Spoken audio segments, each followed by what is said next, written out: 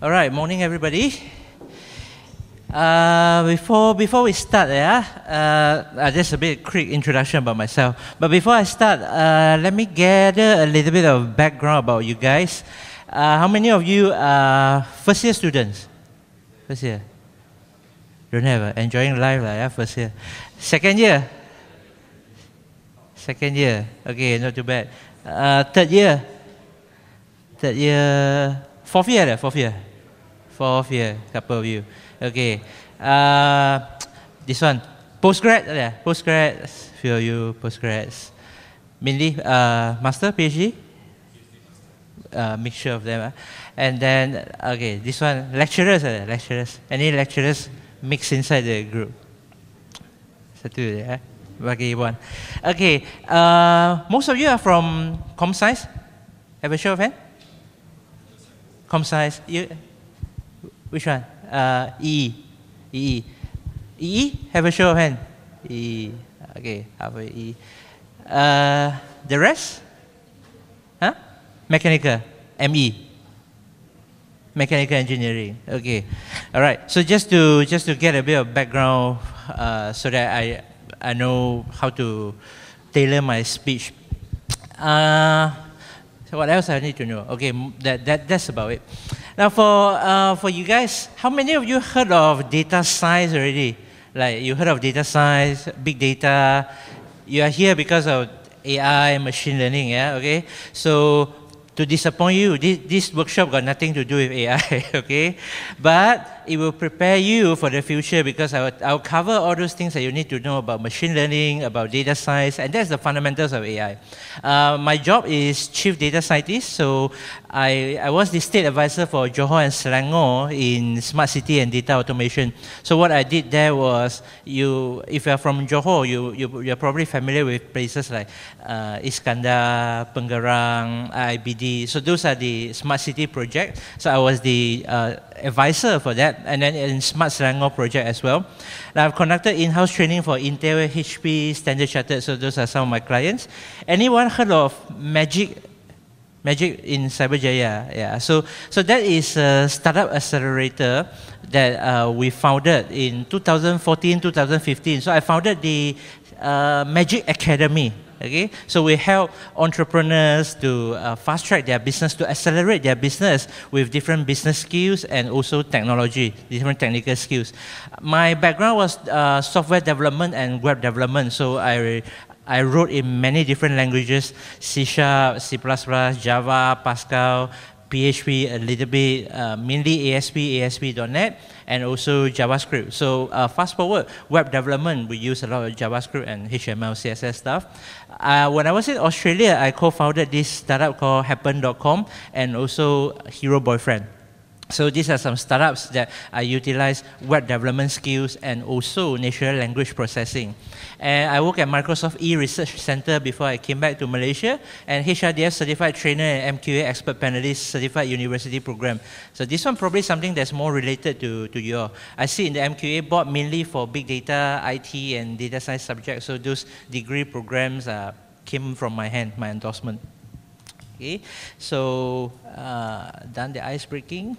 Okay, so let me cover a little bit of the building blocks of data science. Yeah, most of the time when you Google data science on Google, you will see this chart. So this chart will cover the roadmap of the skills that you need to know about data science. I'll send this to you later on. But mainly it covers different areas from fundamentals, mathematics, statistics, programming, machine learning, text mining, NLP, visualization, data ingestions, big data, data munging, and toolbox. So data munging, data ingestions, and big data, these are more infrastructure problem.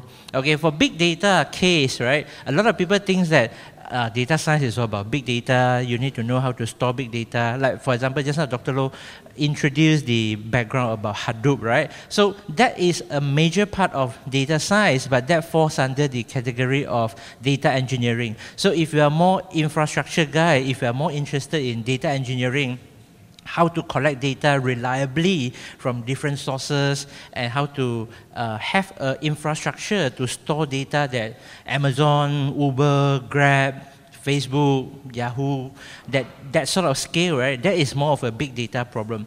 But for most of us, if you are entering business, your key here is more of the data science issue.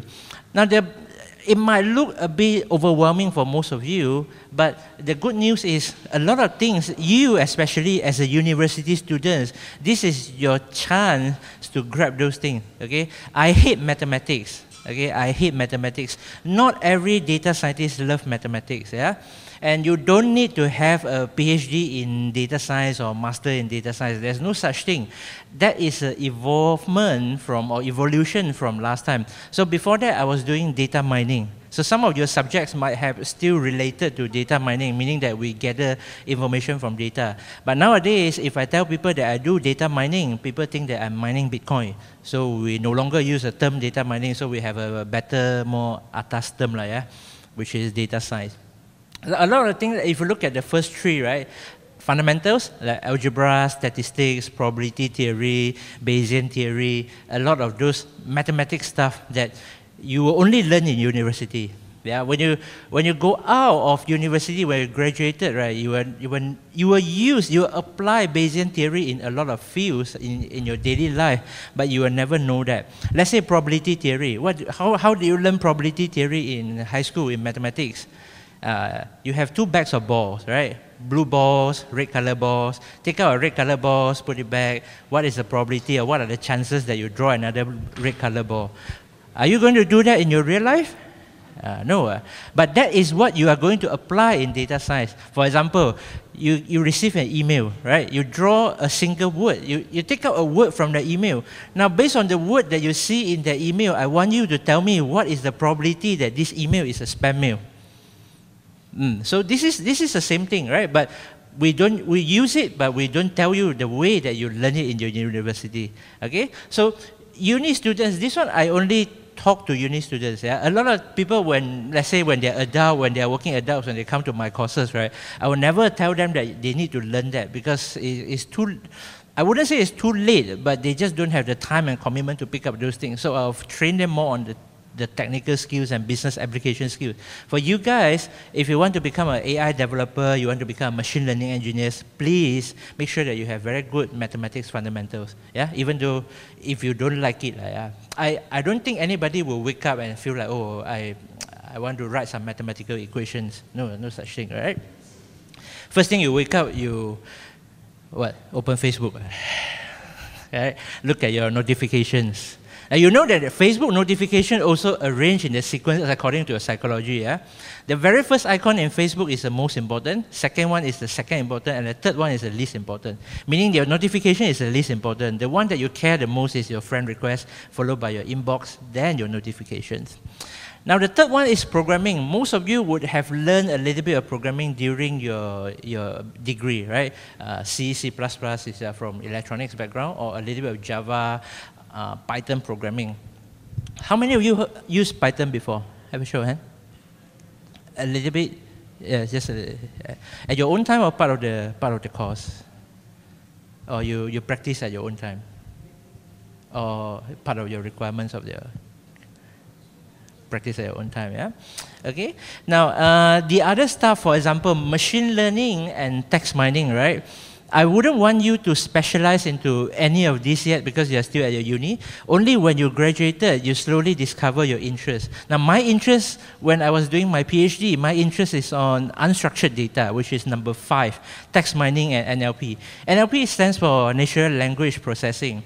So NLP, back then NLP wasn't that useful. When I started my PhD, 2009, it was 10 years ago already. Time flies. So Twitter just started. Facebook started in 2006, 2005, like that. So Facebook, Twitter just started, and we have a lot of social media data, and people don't know how to analyze those data because we are very used to analyze long articles, sentiment analysis, text topic detection, data mining, text mining on long form of documents. Now, you use Google every day, right? But you have never thought of what makes Google so powerful is that Google is able to take a very short keyword, meaning that you just need to enter 1 or 2 keywords, and is able to guess what is your search intention and match it to much longer documents that you want, right? Computer science students or programming students, you will know. You just type some 1 or 2 keywords in Google, it will link you to the Stack Overflow website that you want to know. So that is the unique part of Google. But the hard part when I was doing my research was NLP. NLP is very useful today, not only on analyzing your social media like Twitter or Facebook status. If you're using Siri, that is also part of NLP. From an engineering point of view, Siri basically take your speech, convert into text. But to convert those texts into actions, right, into computers' understandable actions, is actually part of the natural language processing. So you will choose your own specializations after that. Yeah? So don't get too worried about machine learning. Now, in terms of skill sets, as a data scientist, like what I say, right, it's a combination of all three. Now you have hacking skills, which is programming and coding skills. Now hacking skills is slightly different from programming. There are different levels of programming. Number one is coding. The lowest level is coding. You learn how to write codes. And number two, you learn how to write programs. But programs only does very small thing. Yeah, small thing, like a simple programs that script Twitter, script Instagram from the website, okay? So those are programming. Now when you move on over programming, then you have a developer. So you start to develop something. You develop a system, you develop a web application, and finally you become an engineer. So you architect the entire system like Facebook, Google, Grab, or even smaller one, e-commerce website like Lazada. Okay, so those are different levels of programming, and data science requirements is more on the coding and programming side. So what you all need to do is learn how to write simple programs that help you to automate a lot of tasks. In data science, a lot of tasks that we do are repetitive. Okay, we are repeating our tasks, like for example, go to Twitter every day to collect the keywords that we want to know, scrape newspaper websites to learn what are the key topics over there. Now the second things that you need to know is mathematics and statistics knowledge. Okay, this one I wouldn't go through too much, but from the statistic point of view, you need to know how to test hypotheses. You need to know what are the different types of distribution, Gaussian distribution, normal distribution. Now the last one is the substantive expertise. When you graduated, and if you want to become a machine learning engineer, data scientist, or even AI developer, you need to pick a field, a particular industry that you are passionate about. Okay, a lot of our students came from like legal, pharmaceutical, medical, healthcare. There are different types of skills that you can apply. So this is what makes data science so unique, because it's a combination of the three things. Okay? Now this is an interactive session, so if you have any questions, just raise your hand, okay? I'll answer to you. So some of the key mathematics concepts for data science, you don't have to know every single of them. This is not an exhaustive list, and there's no particular order, but you do need to know how to apply them. Yeah? So this is what, if you go out and you attend any meetups, this is what people will tell you their views about data science. Okay, you ask anybody outside, some of them, they will tell you, actually, data science is all about big data. And then you talk to another person, they'll say, oh, if you want to learn data science, you need to become a machine learning engineer, you need to learn machine learning. And some people will tell you, data science is all about programming. Yeah, so you just need to learn Python or R. How many of you use R here? Any? No, not really, yeah? Okay, that's fine. Now, R is more for mathematician and statistician to use because of the notation. Now, if you are coming from a com science background, programming, engineering background, Python is fine. And then lastly is AI. Yeah. So all of these are correct. They are all part and parcels of bits and pieces of data science, but it does not capture the entire picture of data science. But once you learn data science, you pick up data science, you are able to venture into different areas. Okay? So before we start off with our activities, right, this is the data science process that I want you to remember. Oh yeah, by the way, we do have some goodies for you all. So later on we'll ask some questions. For those that you can answer the question correctly, you will get some special gifts from us. You get from Miss Wee later. So this is a data science process, or what we call it the AWESOME framework. So the word awesome came from the abbreviation, the short forms of all the 5 steps. Yeah, Every single data science project follows the same methodology. This is a framework. You get to decide what are the methods and what are the different tools that you want to use. Now, for example, today is your first day at work. You go and get a job. Now, very, very typical scenario. Your boss will give you a data set. Okay, your boss will give you a data set and tell you, nah, okay, you are a data scientist, you pandai, yeah? Sexy unicorn. So they will tell you, tell me what I don't know about this data set.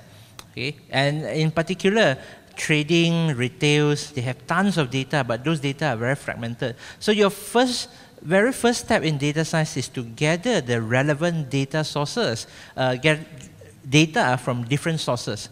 You have different sources that you get.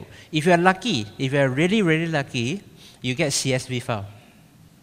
If you are really lucky, you get CSV file. If you have done a lot of good things in your past life, you get SQL databases. If you are somebody who kick a dog or cat at the roadside, you get text file. If you have never done any good things in your life, you get PDF and PPT. That is very common. So these are the common types of data that you get. And once you get those raw data, it's not the complete story. It's just the very beginning. Data scientists spend 60 to 80% of our time cleaning data, which is the second step, right? We clean our data so that the machine can understand. Imagine you work in a company, let's say my client was Johor Corporation.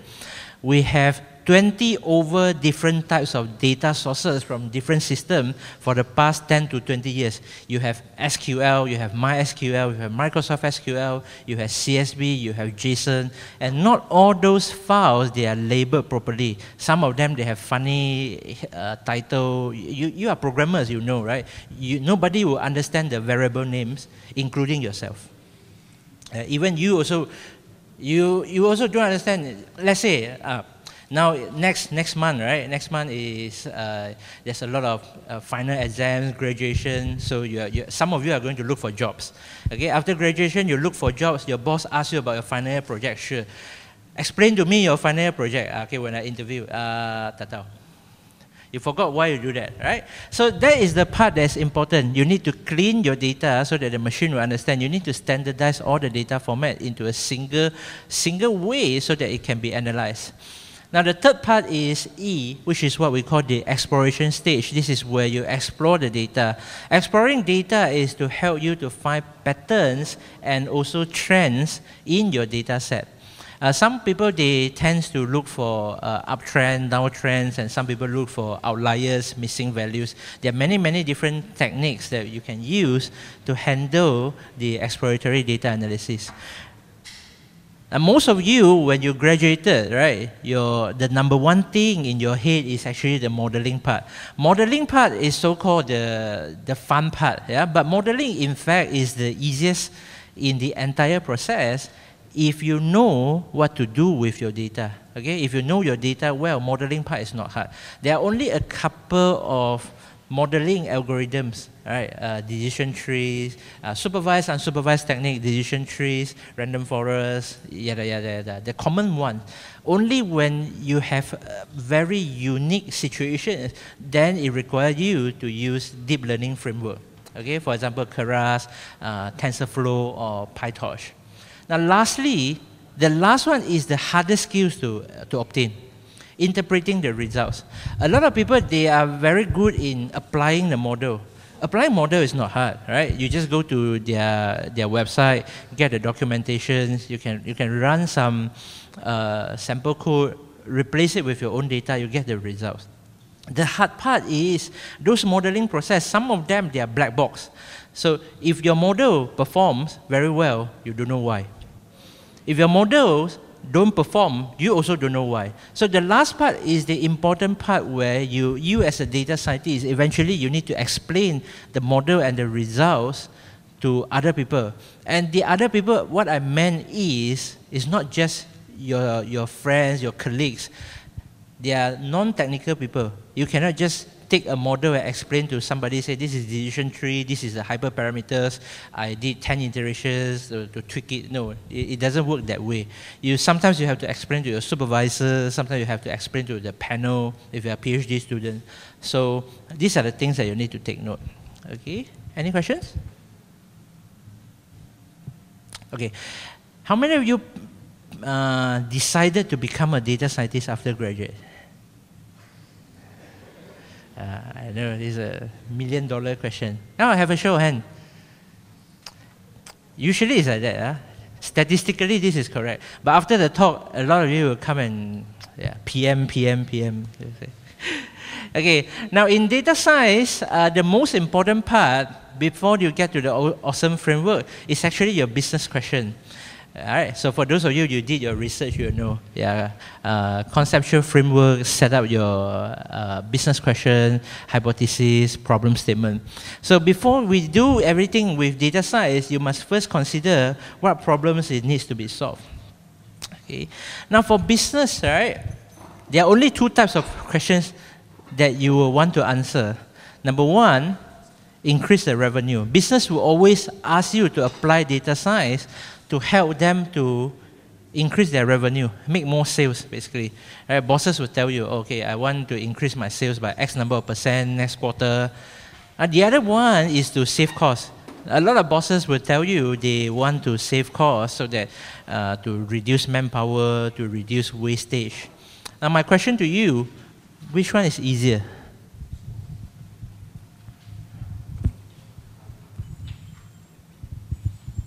Which one is easier, to save costs or to increase revenue? How many of you think save costs is easier? Save costs is easier. Increase revenue? Okay. Now, save costs is the correct answer. Yeah. In reality, because cost saving is within your control. Within your organization, you can control. You can easily find something you are wasting, yeah? Even though you are, the easiest one to identify, right, is waste of time. Yeah, a lot of people waste time in different workflows, different processes. Otherwise, you can cut down unnecessary spending, all right? Increased revenue is not up to you. Even if you work in an advertising environment, for example, you can increase your marketing budget, you can put in more money into the campaign, different campaigns. We've tried that many times, right? Let's say you run Facebook ads. No matter what you put in, the people just don't want to buy your product. So your revenue won't increase. And in some cases, let's say in Facebook advertisement, you've seen an ads too many times, it might cause your sales to drop because the audience gets sick of your thing. They see your brand also, they feel disgusting. Okay? So that is the case. So cost saving is always easier. Okay. Then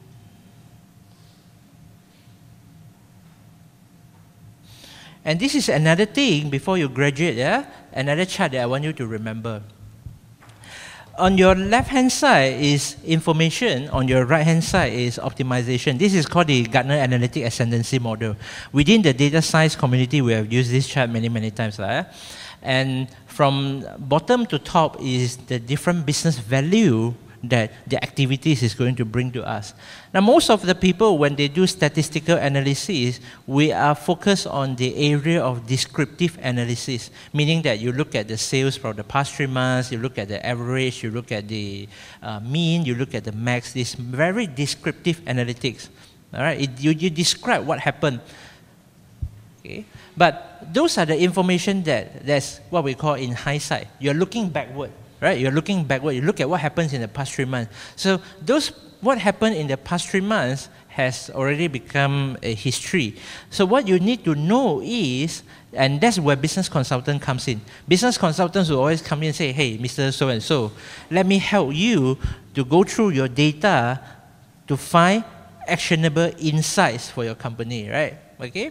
And what they meant by actionable insight is that they try to analyze the entire situation. They try to help you to find out why did it happen? Why did your sales drop by 20% last quarter? Why did your subscriber go up by 5% last quarter, etc., etc. And from there, we as a data scientist, we come in. Once we get hold of those data, we are able to use that to help us to build different types of models so that we can use that model to help us to predict Okay, in different industry, the prediction analytics or the predictive analytics, the performance and the accuracy differs. Okay, for example, if you're working in a real estate, you're working in a property industry, your job is to predict the property price of, let's say, Batu Pahat or Keluang.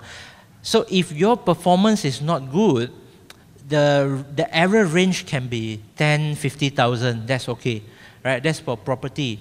Now, even if you work in a sales environment, you work in a retail company, you want to predict the sales volume for next semester, next quarter, right? That is also fine. If you mispredict a little bit, your boss won't kill you. But there's something that if you are doing, let's say, medical, this is something that's very serious. Yeah? Medical always require us to have 99.9997% or even 100%. We are always aiming for 100%. For example, you are doing cancer prediction, right? If your accuracy is 99%, meaning that every 100% that you treated, there's 1% that you are mistreated. So that's something that's very bad. So predictive analytics is to predict what will happen. And lastly, our foresight is how you apply your machine learning results, and that's where AI comes in. Okay? Prescriptive analytics. So how can we make it happen? Take it as an example, right? I can predict, okay, we can predict or forecast the temperature of tonight or the weather condition. Let's say I predict that tonight is going to rain. Now tonight is going to rain, what does it mean to you? If you want to go out with your friends, instead of driving, let's say you're riding a motorbike, you know that tonight is going to rain, you probably don't want to ride a motorbike. Yeah, you ask your friend to come and pick you up. So this is where prescriptive analytics that is going to impact you. Now in business sense, of course, there's a lot of business decisions that needs to be made every day, right? So those are the part where we optimize it and then we automate the entire process and workflow. Okay, so remember this chart. It's a process from information to optimization. Data science or statistical modeling is all about optimization. You're trying to reduce the gap between the predicted value, the y-hat value, and your actual observed value. Now, from business point of view, it's always from BI, business intelligence, to artificial intelligence. Okay. Any questions so far?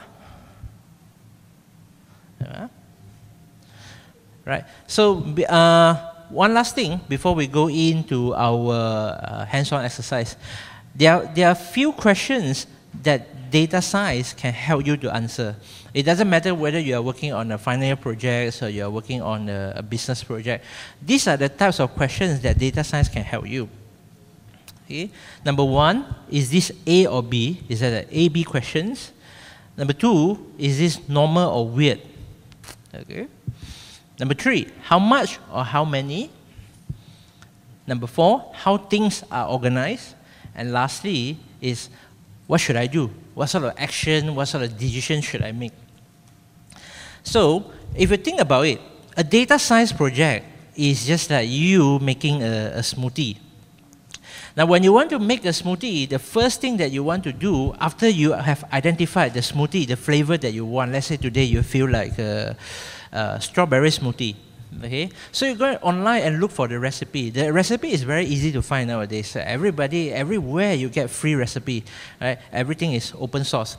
So once you get the recipe, which is equivalent to your algorithm, so you have decided, let's say today your job is you want to predict, let's say weather. Okay, you want to do some weather forecast. You know that you are going to need to predict the value, so you are going to need regressions method. Then, after you have find the algorithms, right? You need to go and gather the ingredients that you want. Okay, you need yogurt, you need milk, you need strawberries. So the second things that you need are actually the ingredients. And in data science project, those ingredients are your data. So I always tell my students is that garbage in, garbage out. Data is the most important thing in your smoothie. If you use the ingredients they are not fresh, then your result wouldn't be nice. Your smoothie will taste bad. The other tool, which is your computer and the answer. Answers is just the final outcome, which is your smoothie. And computers is just a blender. So depending on how powerful is your algorithm, how advanced is the algorithm. So if you are doing some deep learning projects that with a lot of training data, you need a much more powerful computers that has GPU, for example. But if you are doing some basic classification regressions project, then a small laptop like this is fine. And also another skill that you as a data scientist, or when you graduate as an engineer, you need to know a little bit of web development and also cloud computing. Because in future, you might not want to invest, let's say you are going to run a deep learning TensorFlow project. You're not going to spend 80,000 just to set up a server to run the project. You might not have the money, your boss might not approve the budget. But if you know how to use cloud computing like Google Cloud, Azure, or AWS, let's say, you can easily go online and get some of the free credits and then start some of the cloud instances and do the project for you. All right? It's at a very, very low cost. So that is the key of the computers. All right? So let's look at the types of data science questions that we're handling here, we're tackling here. The very first one is this A or B? Now, in technical sense, in data science sense, this is called classification. So what does classification do? Classification algorithms or classification techniques help us to handle questions like, will this employee leave us next month? Yes or no? This is what we do in HR. And which advertisement is more effective? If you're doing digital marketing, you're going to predict which headline is going to get you more clicks. And that's why when you go to Facebook, you see a lot of headings that always look similar. You wouldn't know what happened to this guy until you read this. ...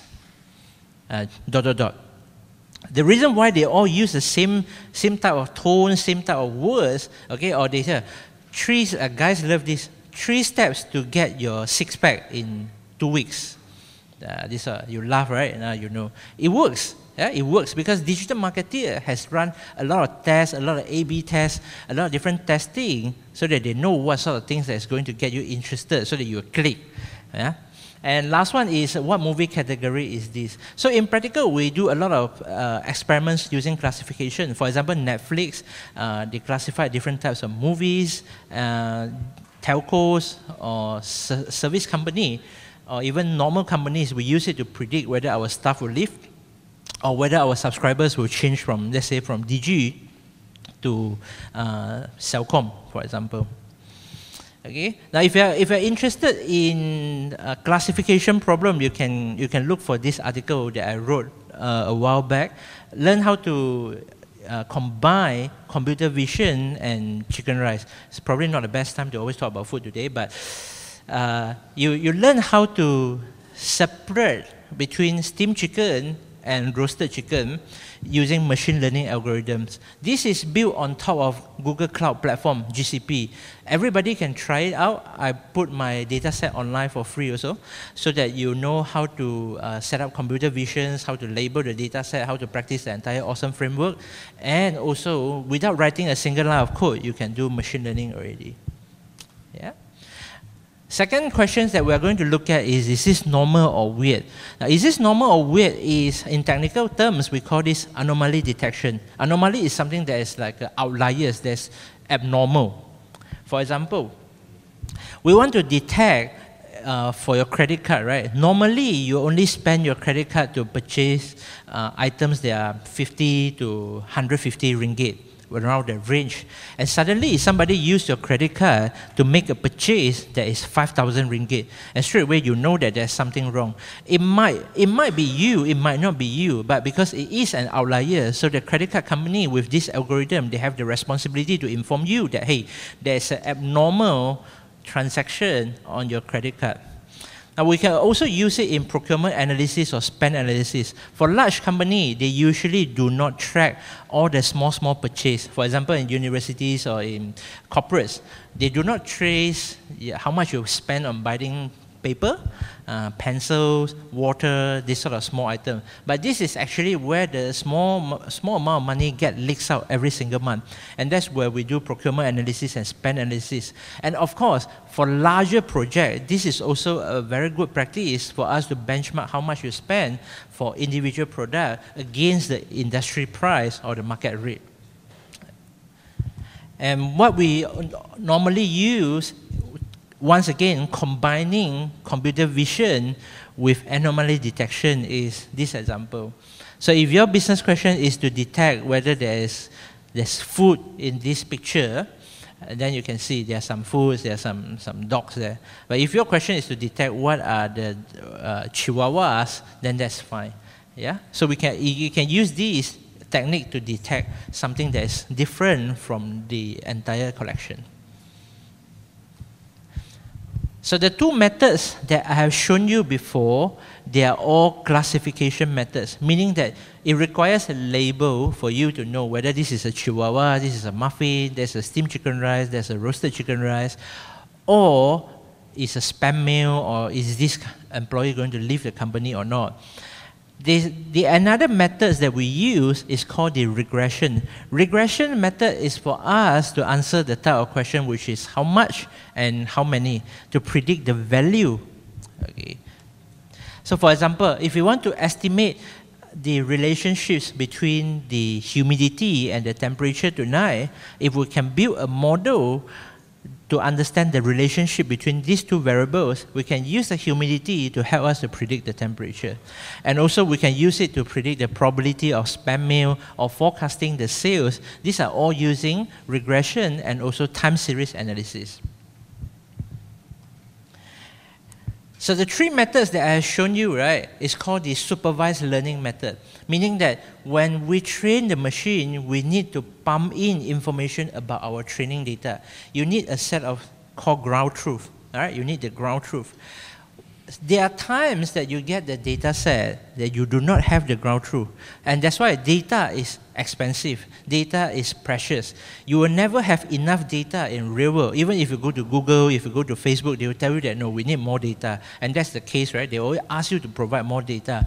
And that's because they need labeled data. They need high quality data. If you have a situation that you do not have high quality data, but you still need to do some sort of analysis, and this is where you use clustering, or what we call unsupervised analysis, or unsupervised machine learning. Clustering methods is for us to group items together based on the similarity of their features. For example, if you look at the circles there, right, imagine those are the students who took a particular subject, who took a particular university subjects, and these people, they are grouped together according to their enrollment, to their subject preference.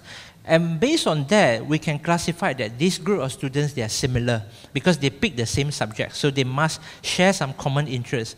And once you know that they share some common interests, you can cross-recommend information to them. For example, someone who took subject A, and I took subject AB, you took subject BC. So you're probably interested in subject C also. So I can recommend the student who took BC, do you want to consider taking subject A?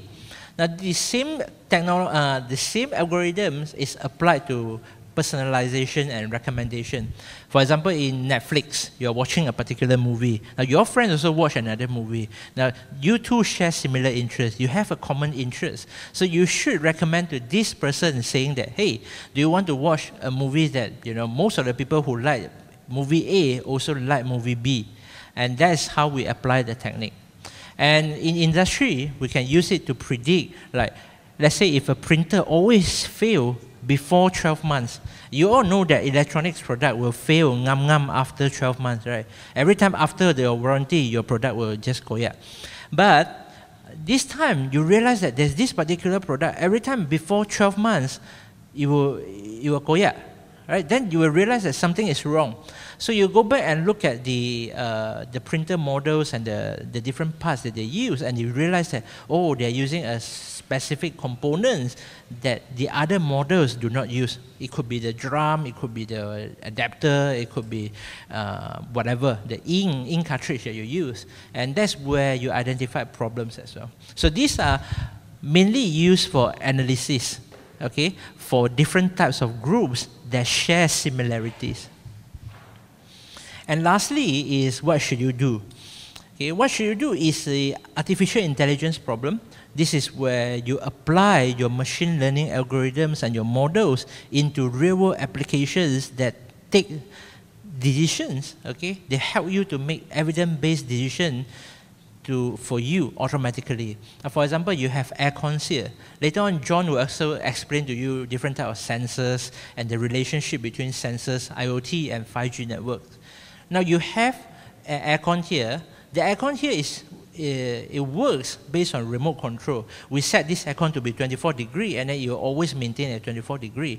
But down the road, a smart air conditioner system should look at how many people inside the classroom and how many aircon should be activated based on the locations, based on the heat distributions, and based on the airflow, so that you will decide, okay, 26 probably is the most optimum temperature. Now, in a lot of the mechanical product or EE product, they also use the same methods to optimize the output of battery. Okay, your energy output. Now, for example, if you use a wireless vacuum cleaner, the reason why wireless vacuum cleaner have very short battery life is it always output the same energy level. So if we can optimize that part, it will become a smarter version of the battery, and it can extend the battery life effectively. Okay. So these are the 5 types of data science questions that you can answer. And today, after the talk, right, when you go out, people ask you about data science, you have to remember, data science is the fundamental of everything. AI is just the application layer. And that's why you see the word AI so often, because that's where media, reporters, politicians, government agencies, bosses, especially directors of PLC, public listed companies, they all talk about AI. Everybody wants to do AI. But the reason that makes AI possible is actually machine learning. Okay? The 5 types of questions that I've explained to you are machine learning algorithms that we have been using for the past 50, 60 years. And it has originated from the statistical methods from our mathematicians. The mathematicians use that to do modeling. And the reason why we are able to do better machine learning today is because of computers. Last time, when we only have pencil and paper, right? You can only do so many things. And statistical methods are based on distribution, estimation, sampling. You cannot just gather the data of the entire population of the country. But nowadays you can. And with the help of computers, you can analyze a lot of data in a very short amount of time. And after machine learning, there are a lot of data that you just no longer able to analyze. For example, your image data. You took thousands of pictures, thousands of selfies last year, right? But when your mother or your boyfriend asks you, or your girlfriend asks you, right, where did we have dinner last year during our anniversary? You forget. You took the picture, but you forget. So that's where you need other information like GPS location. You need to be able to search and recognize the food, recognize the restaurant. And that's where deep learning comes in. Yeah? You have a lot more data, large amount of data that it cannot be handled by the existing machine learning algorithms. And the essential part of deep learning is actually neural network.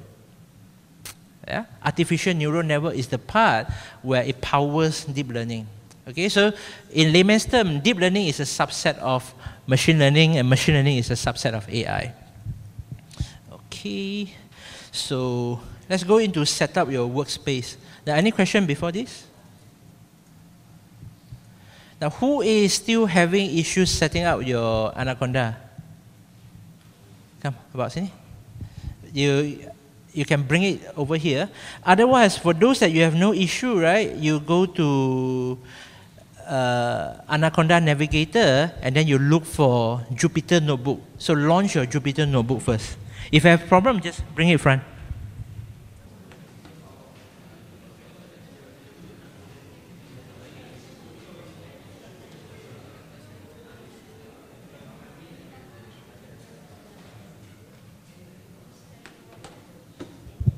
Okay. For those that you have done, right, go to this website and download the titanictrain.csv. This place no internet. You have to be your engineer, you can figure that out.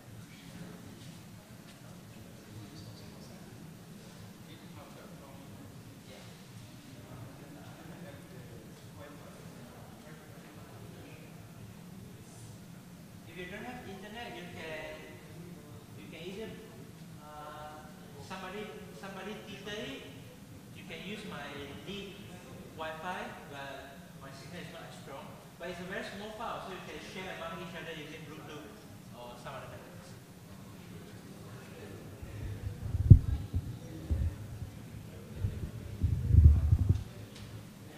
Okay, it's just a very, very small file.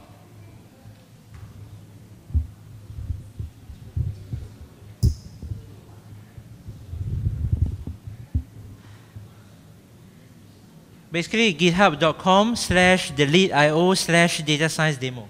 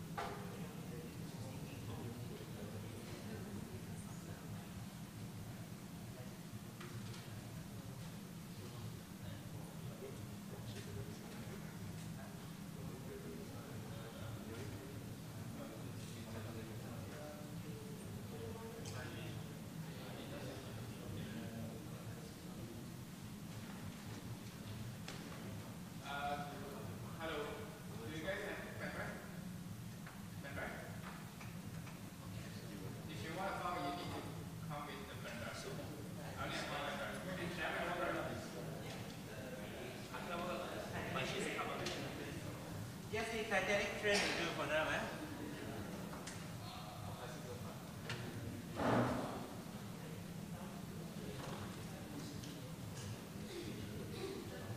Just the Titanic for now, okay?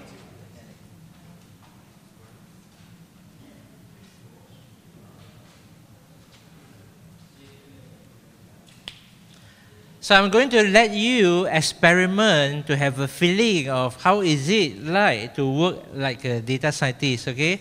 Now that you have downloaded the Titanic train.csv, among your table, okay, look at the CSV file and then tell me what you can learn from the CSV file. When you go outside to work, your boss is not like university assignment will tell you everything. They'll just say, nah, this is the data set. Okay, I give you 5 minutes just to look at the file. You can use any tools that you like, yeah, to analyze the file. You nak pakai MATLAB pun boleh, you nak pakai, if not, Excel lah, yeah, most of you.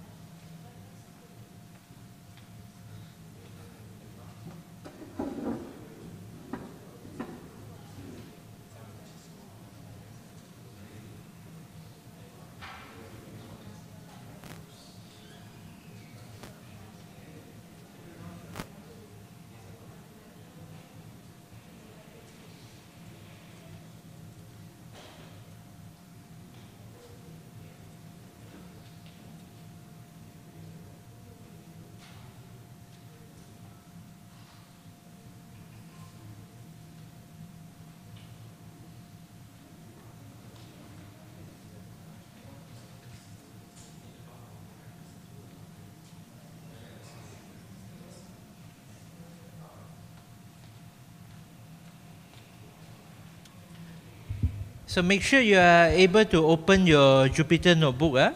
You launch it from your Anaconda navigator.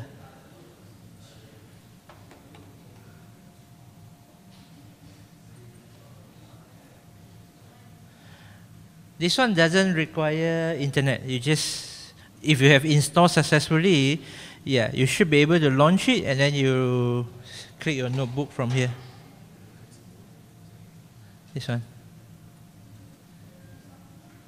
Okay.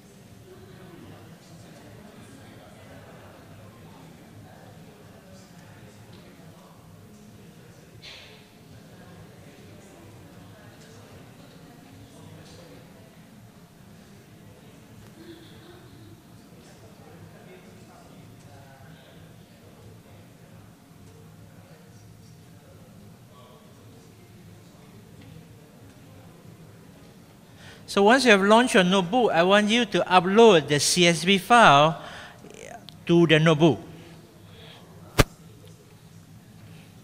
Okay. Once you launch your Jupyter notebook, it should look something like this, and there's an upload button here. So I want you to upload the CSV file to your Jupyter notebook. There's also online versions because you don't have internet. If you have internet, you can go for Colabs or Azure notebooks, which are similar. Okay?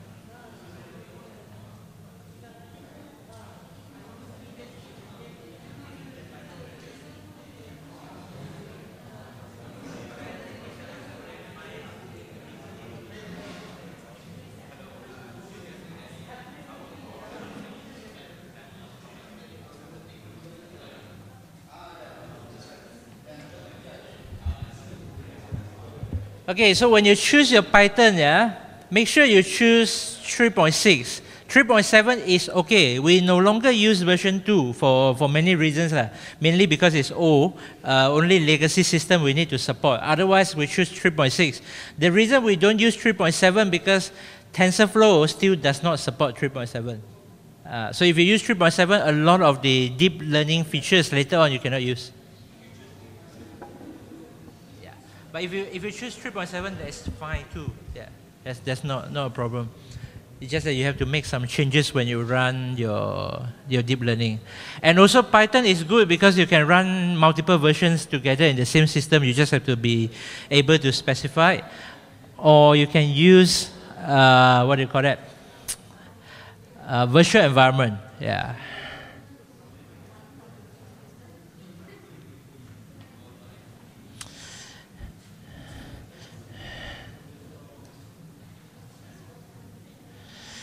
Okay, so for those of you who, if I still have questions, you can bring your laptop forward. Otherwise, I'll do my demo from here. You just need to follow step by step, yeah?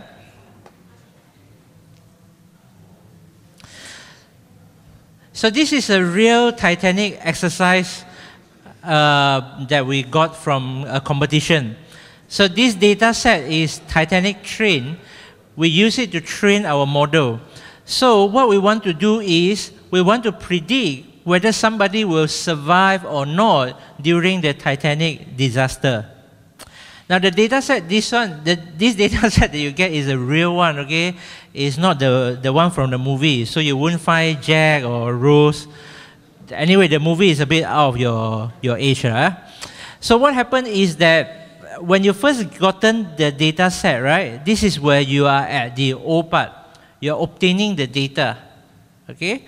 Once you obtain the data, the very first step is actually for you to understand the data. So once you open it in Excel, you have a lot of question marks in your head. You're like, apa ni? What is survivor? What is P-class? So usually you will ask people about it.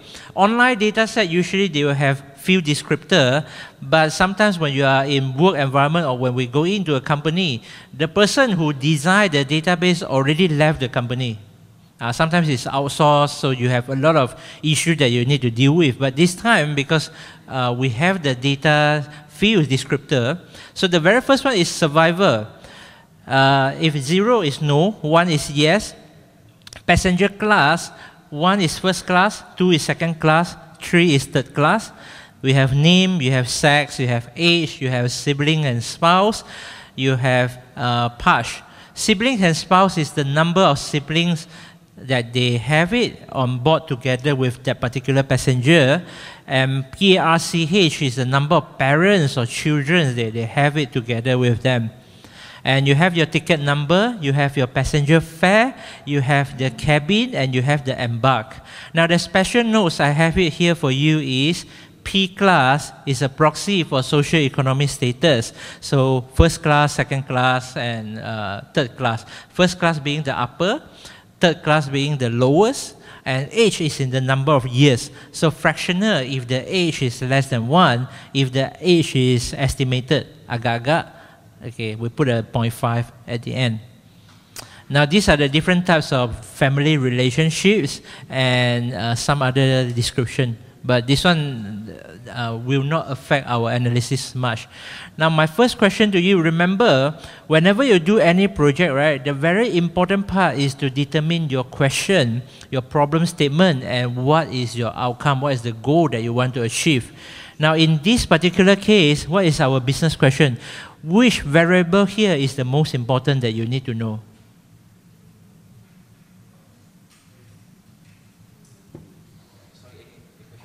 The question, of all this, it's stuck. Okay. Of all these variables, survivor, passenger class, name, sex, age, siblings, parents, children, ticket, fare, cabin, embark, which one is the most important? survival, right? So that is your business question. Remember, it's all about increased revenue or cost reduction or optimization. Doesn't matter. In this case, we want to increase the survival rate or we want to reduce the death rate. They are the same thing. So we want to find out what are the factors that contribute, that will impact our survival rate, okay? So the very first thing that you are going to do, okay, everything that I give you in this code, right, later I will share, I'll probably share with Sean so that he will send this file and the slides to you all, and you can use it in your future projects. Okay, this is business project level, so if you use it in your final year project, also your supervisor will give you an A. The very first one, we want to generate the plot inline. You can follow this. Yeah, I'll leave the code on the screen. So the first one is to have the library. Okay, matplotlib is the plotting library. We want to draw it inline. And sometimes if you have a monitor that's higher resolution, you need to set it to Retina so that the chart that you have will be pretty. So what you are going to do is you are going to open a new notebook in your Jupyter. Okay, so you go back to your Jupyter notebook, click on New, select Python 3.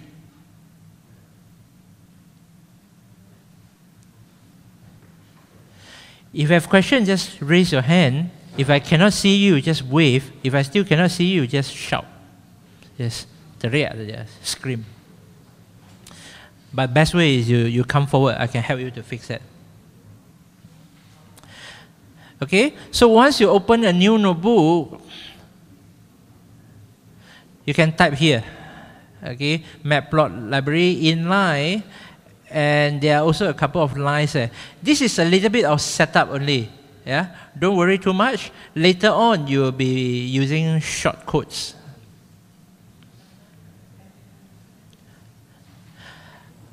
Okay, this one is the important one. After you have typed in the code, you can press Shift-Enter or click on the Run button. If your code has no error, you should be seeing a 1 here, meaning that that particular cell has executed correctly or has executed without any problem.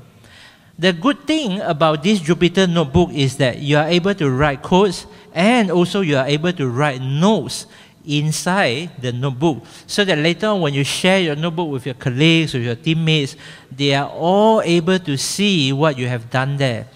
The second benefit is you can store this notebook directly on GitHub or Git, any sort of version control system, and it will help you to keep a version, so you wouldn't be like kelam kabut. Oh, I forgot to save. There's no such thing.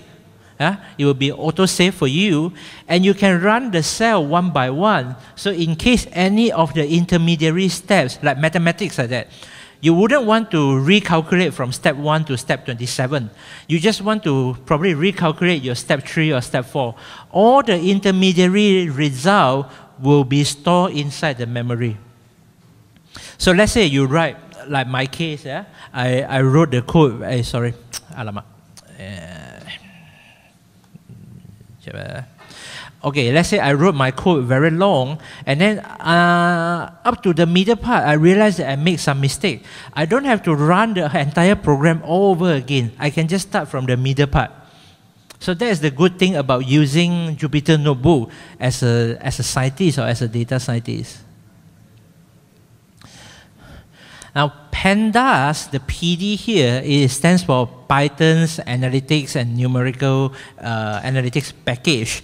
NumPy is a package for us to analyze our high-dimensional numbers, metrics, or anything that's above 3 dimensions. You can use this to help you to calculate.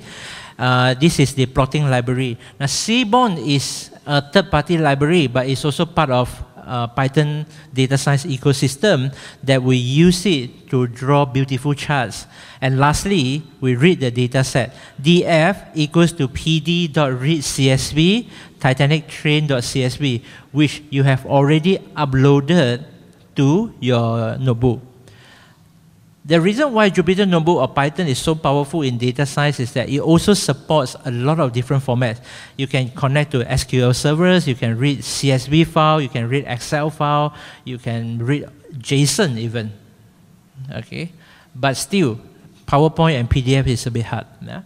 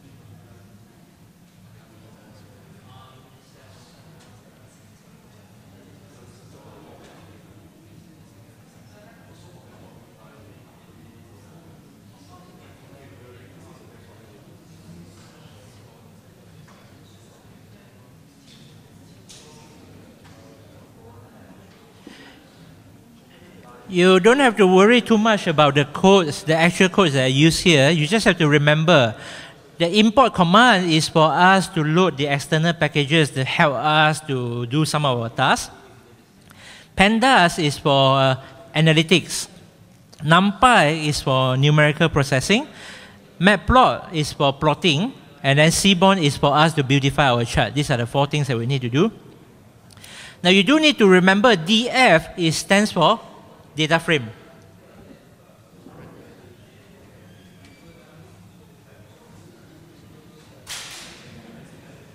Okay, DF, yeah? DF is your data frame.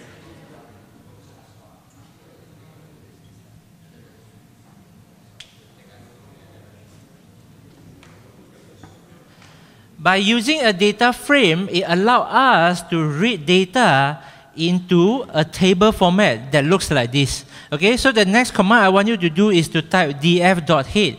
So the CSV file that looks like unstructured to you, just now somebody said, my CSV file is scrambled, right? Correct. It's scrambled to your naked eyes, to human eyes, and now we read that into a data frame, it becomes a structured database. Okay, it's structured table form.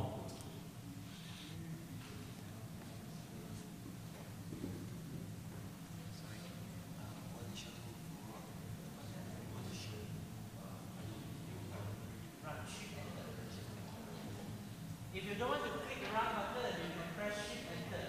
That's a lot.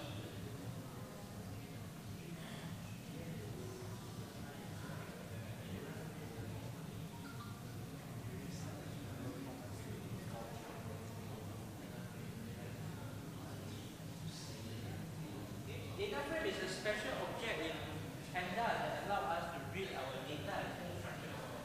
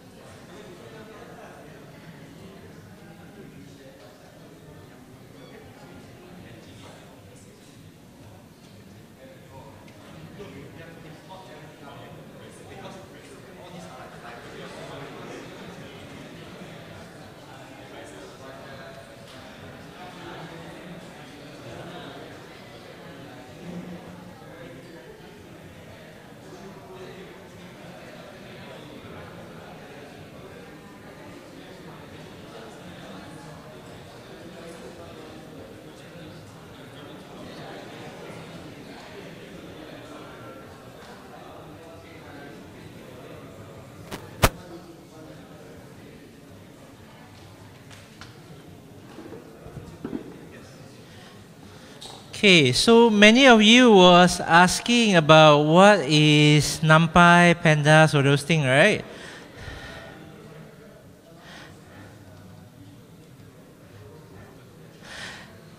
So NumPy, Pandas, all these, they are part of Python data science ecosystem.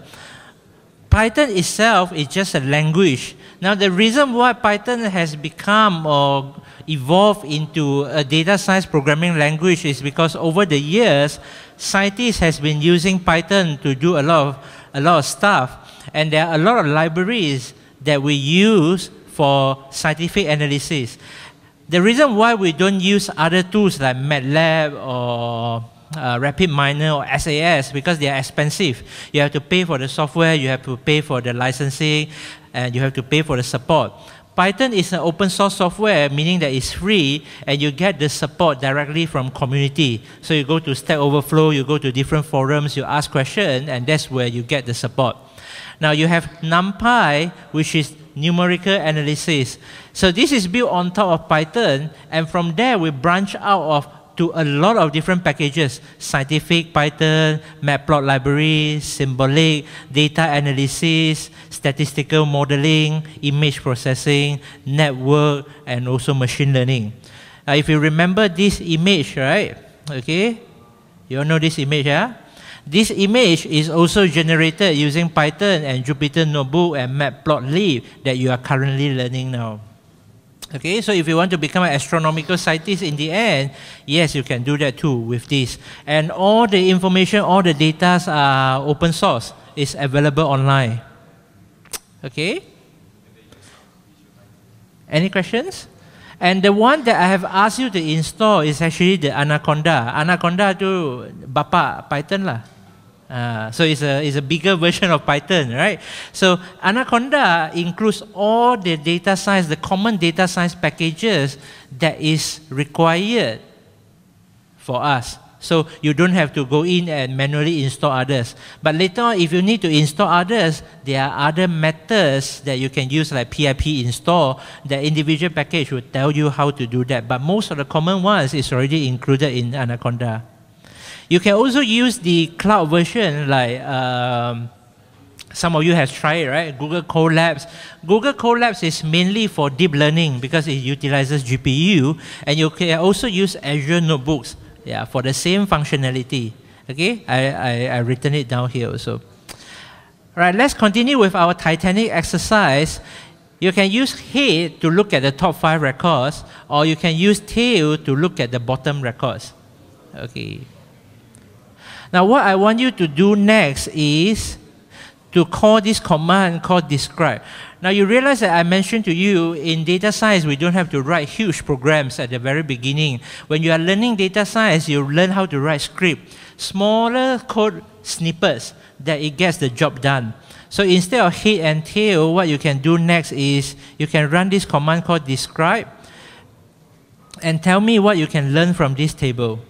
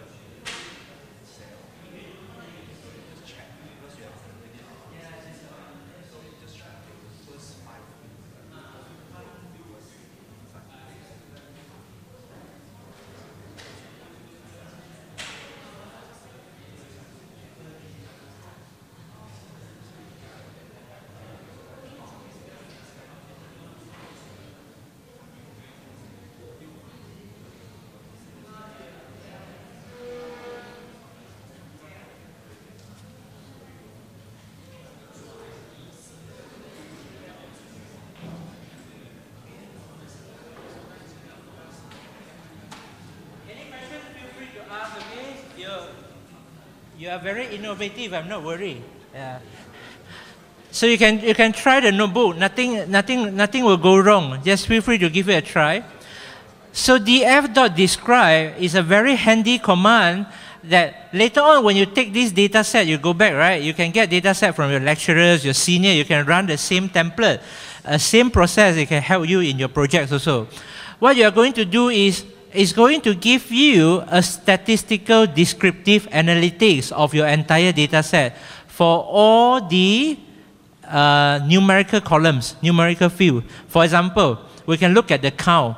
By looking at the count, I know that in our age column, there's a lot of missing data because everybody count is 891 and only the age column we have 714. So we got about 127 data that's missing. Okay, that's number one. Number two, by looking at the mean, okay, arithmetic mean, I can tell that the survival rate is very low. Yeah, there's only 38.38% people survive. Number three, standard deviation is to help you to use a statistical method to look at how far apart is the data from the mean, right? So if you look at the fare that people pay, the STD is quite high. Mean is the minimum. So minimum fare that people pay is 0. Some people did not pay anything to get on board of Titanic. But there are some people who are rich, they pay $512 to board Titanic. Now, by looking at the mean and max, it does not tell you the entire story. You need to look at the entire population. So we look at the population. 75% of the people actually only pay out to $31, meaning that at 75% mark, the amount that this person pays is only 31, meaning that this number is ridiculously high. All right? And you have other things that you can take a look at as well. For example, the age. All right, we look at the age. Minimum age is 0.42 years old, and the maximum age is up to 80 years old. And passenger class. 50% of the people are actually from class 3, meaning that half of the Titanic are actually third class passengers. Very little first class passenger. It's less than 25%. Okay, because at 25% is already class 2.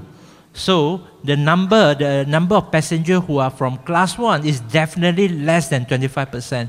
This is how you look at this statistical information and helps you to gain some big pictures or the overview of your data set. Yeah? Any question?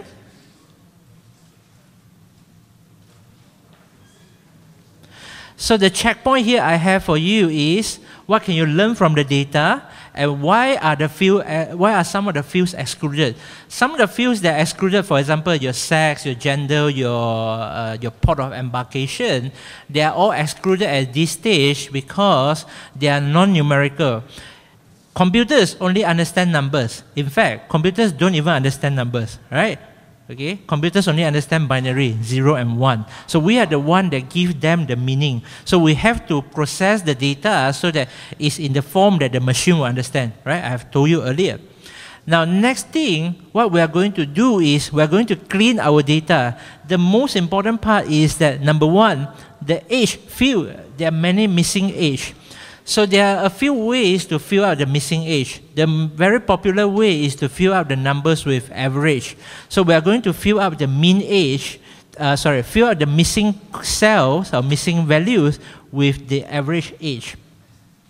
So we are going to calculate the mean age and fill NA. Fill NA means that we are going to fill those null values, those are not available, with the mean age that we calculate here.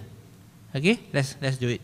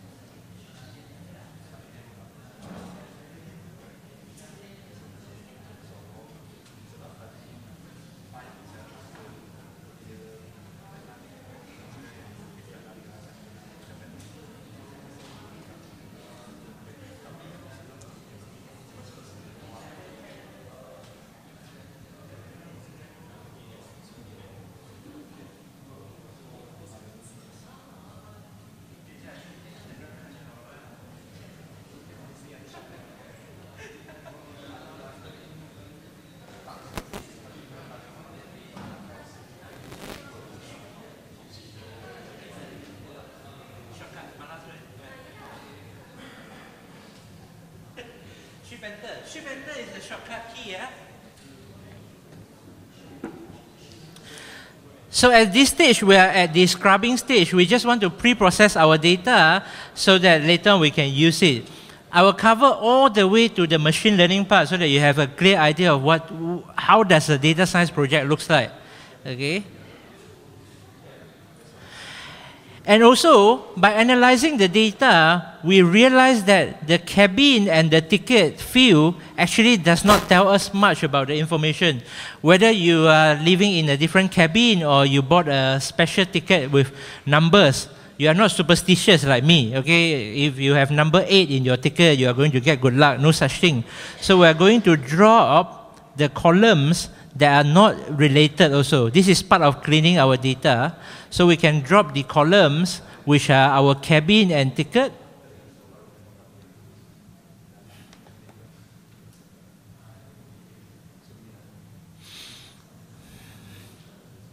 And now you have a clean data, meaning that you drop away the columns that you are not going to use it, and also you fill up the missing values. If you have missing values in a column, even you have one missing value, right, some of the modeling algorithm will not proceed. Yeah, it will stop because you have missing values. So it's always good to treat those missing values.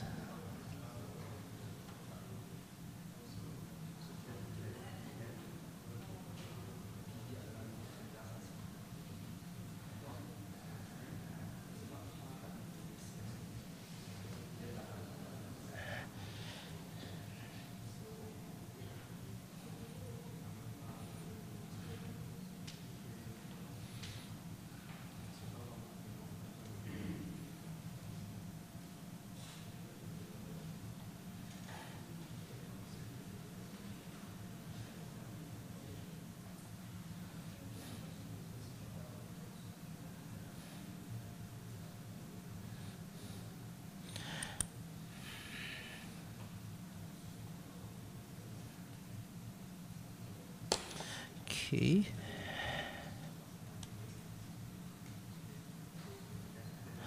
And after that, you can use the info command to look at all the different columns in your data set.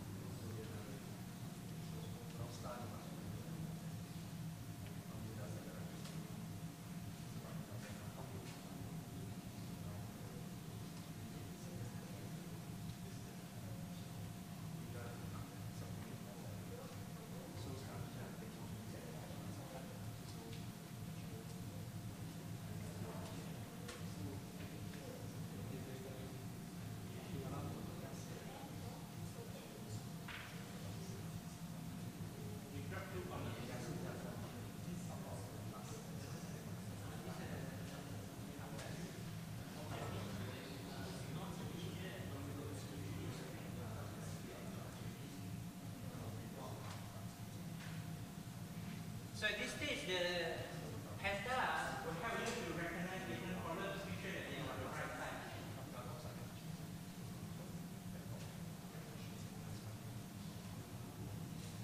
Int64 means that it's integer. So integer means that it's discrete numbers, it's not continuous numbers. Float are continuous numbers, right?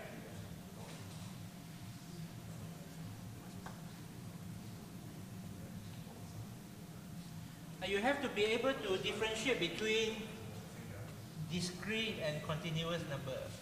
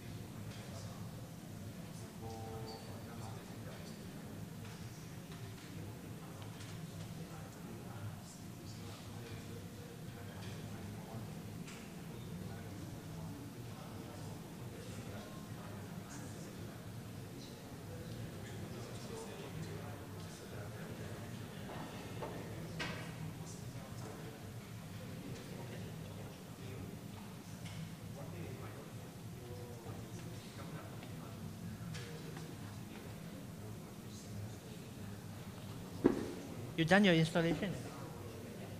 You done your installation? Slow.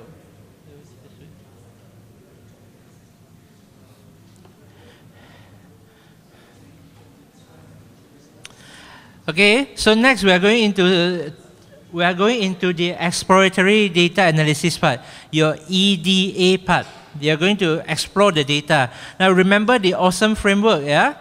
The first step is to obtain the data, so we get our data set. The second step is to scrub, meaning that you want to clean the data, you know, cuci, okay? You want to clean the data. After we have cleaned the data briefly, yeah? Then we are going to explore the data and find some significant patterns and trends, okay? So what we are going to do first, we are going to plot our age. So you can plot it. So if you think that it's very small, right, and very hard to see, we can do some extra coding to make it look pretty. Oh, freeze. Okay, tak apa. Okay.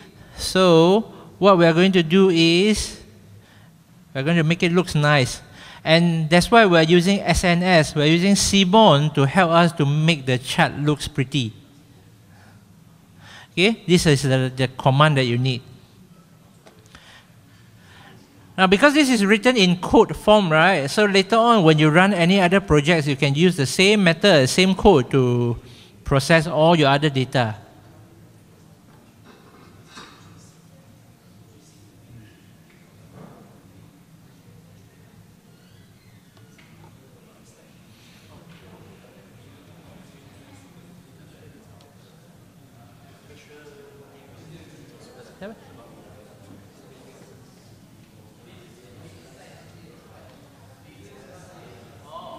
Fixed size, 86, 86.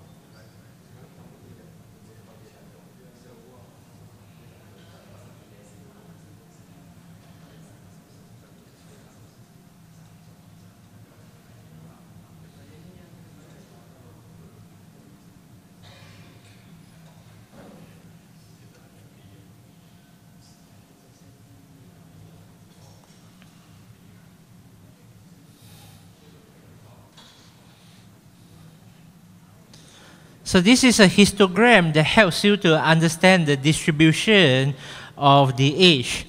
So you see that right in the middle there's a spike there that goes up very high. That's because we feel a lot of the missing value with our mean age. So we have an extremely high, or we have a peak at around 29, 30 years old. That's the average. Otherwise, it still looks pretty much like a normal distribution. And what you can do next is to use the same command to plot the fair. SNS.thisPlot fair, df bracket fair. You don't have to write the first two lines again, okay? The first two lines is just for you to initialize the code. all right, to initialize your graph.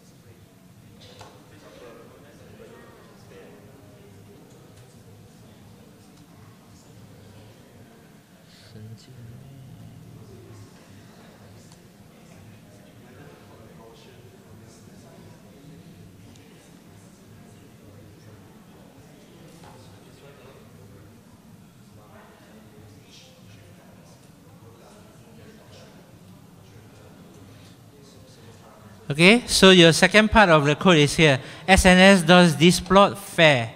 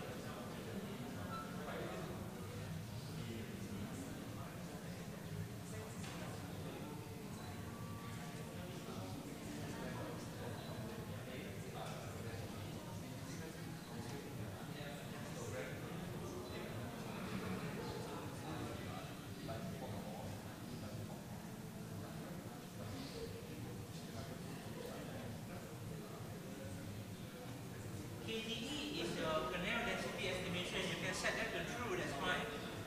It basically just gives you the curved line of how the is.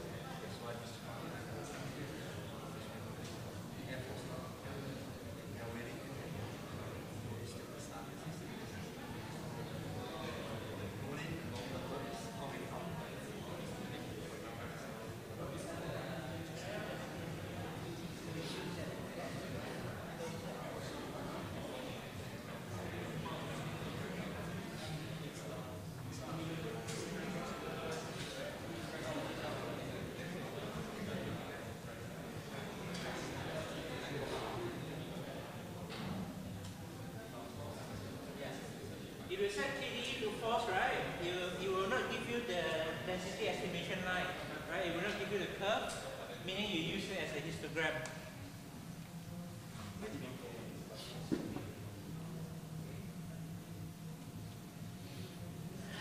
Okay, so for EDA, right, for explore or exploratory stage, we usually only use visualization method. So we combine it with different types of chart. The next type of charts that we are going to look at is the box plot. So box plot is good for us to look at different quartile and the outliers. We can visualize the outliers.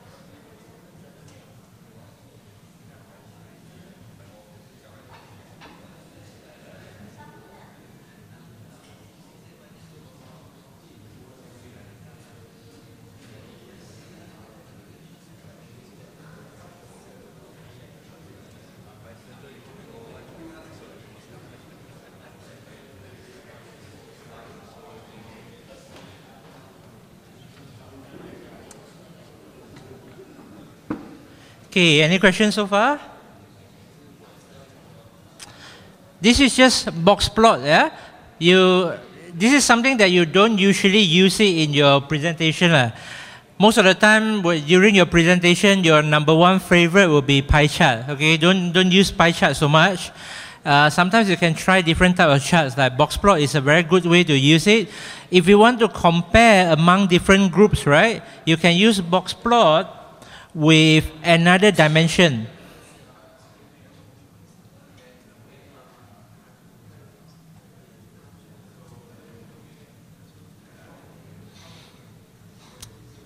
Okay, this is box plot with class and also fare.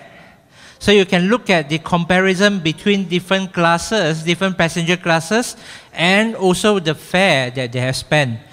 The previous one is only single dimension, which we only look at fare. We look at the overall distribution of a fare, but this one we look at the overall distribution of a fare among different classes. Okay?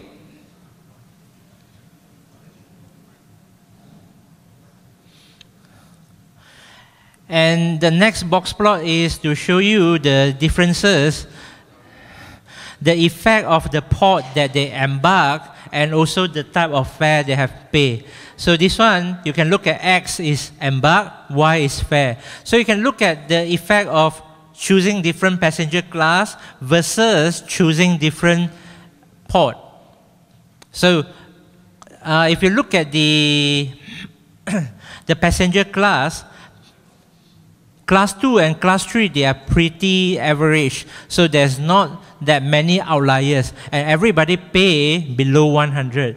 Class 1 is the one that you have people pay as little as less than 50 bucks. But you also get people who pay as much as 512.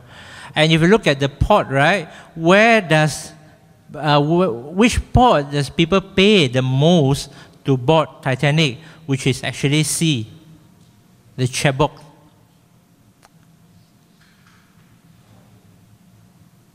Q is Queenstown, and S is Southampton. If you watch soccer, you know those places.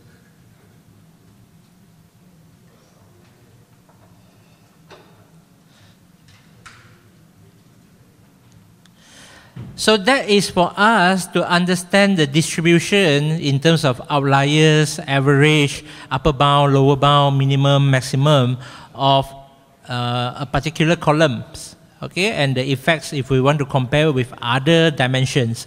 Now, okay, any questions? If not, we are going in to look at the survival rate, which is the most important thing that we are looking for. So in order to look at the survival rate, we are going to use this thing called cow plot.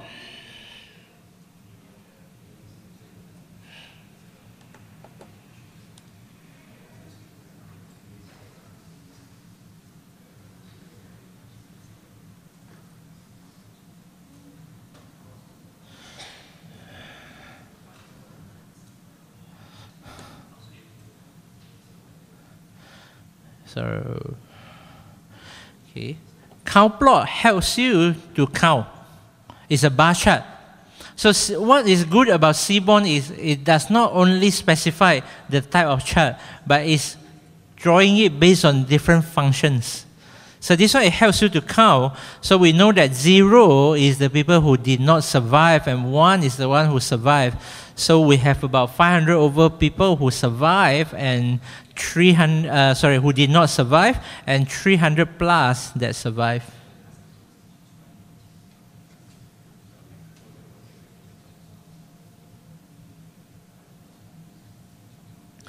And why did I keep emphasizing visualization method, charts, etc.?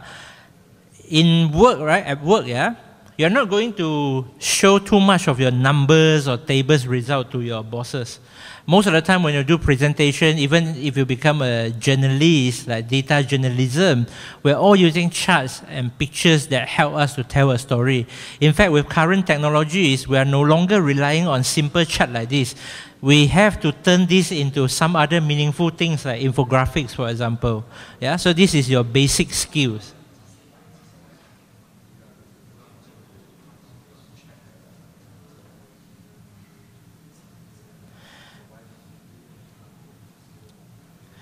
Okay, but this thing, by looking at the survival rate, right, or the survival count, does not really tell us much about what we want to know. What we really want to know is what is affecting their survival rate. So what we can do here is we are going to add another dimension to our survival plot. We are going to look at the effect of their passenger class and also their survival rate. And you realize that, and this is how you can tell a story. I will let you run the code first. You can copy a file from your friend.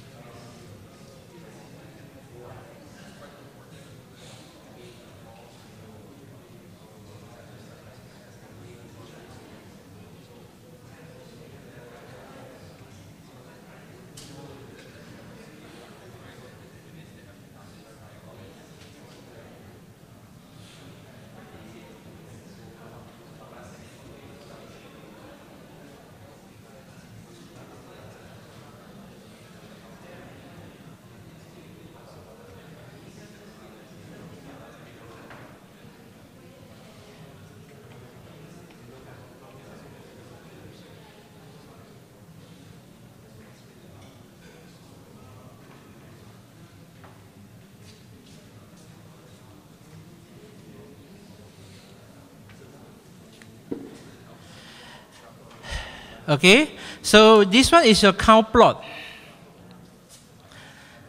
But as a data scientist, this chart tells you a couple of stories. So if you want to tell a good story, you can look at the zero first. Right? Zero means that people who did not survive. Now out of the 3 types of passenger, you can say that you can conclude that people who are from third class, the chances of them did not survive is very high. Okay, this is number 1. So of all people who pass away, most of them are from third class. But also there's another main reason is a lot of people are coming from third class. Another side of the story that you can tell is, if you look at the flip side, which is people who survive, it doesn't matter which class you pick from. Right? Whether you are from first class, second class, or third class, it doesn't affect your survival rate much. But most of the people who pass away who did not survive, they are mainly from third class. So this is another skill that you need to develop along the way, depending on what sort of story you want to tell. Yeah? Politicians, they like to use this sort of thing to twist the story to tell different things, but you need to learn how to see things from different perspectives. So if you look at the perspective of survival rate, actually which class you are from, it doesn't matter as one nasib. Okay, it's all fitted. But if you look at the statistics, right, if you are from first class, your chances of did not survive are much higher.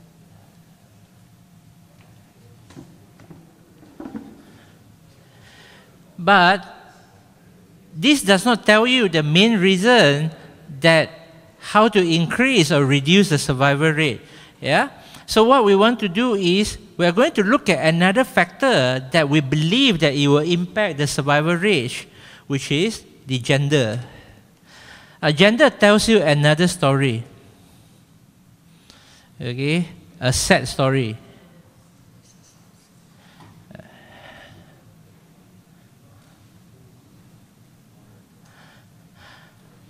By looking at the survival rate and also your gender, you realize that if you are a male, chances are you won't survive during Titanic. A very high chance that you will not survive. And if you are a female, all right, if you're a lady, your survival rate is almost double of a guy.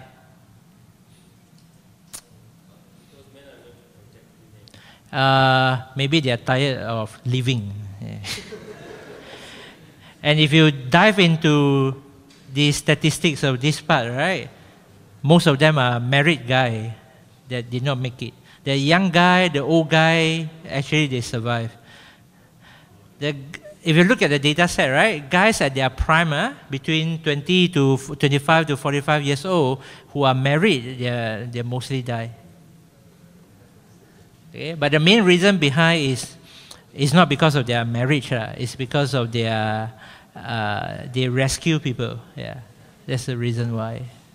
But that's a good observation. Okay, that's a good observation. All right, so by using different types of visualizations, it gives you a lot of insights and a lot of perspective that you wouldn't have seen if you just look at the descriptive analytics table, right? Okay, I have one more chart to show you, then we can proceed to the interesting part already. Yeah, two more charts.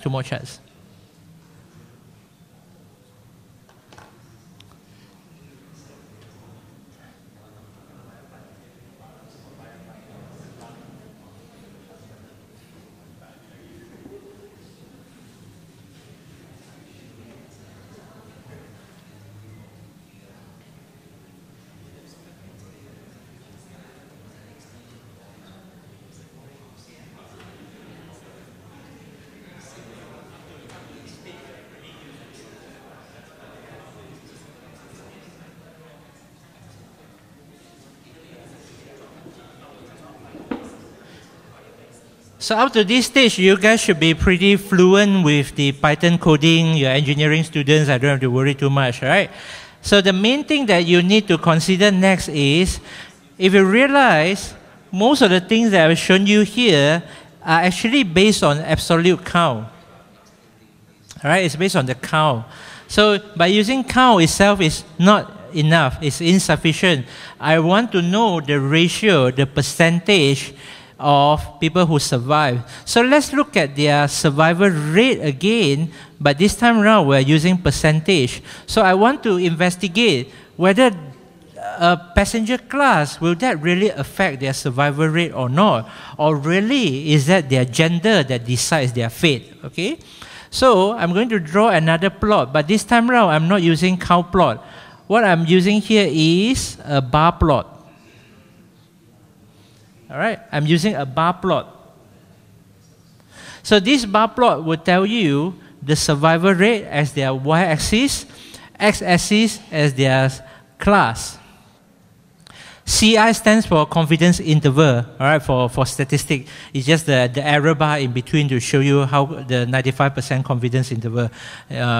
For aesthetic purpose, we don't have to use it for now. And this one shows you that the survival rate of passenger class 1 is indeed higher than class 2, and class 2 is indeed higher than class 3 accordingly.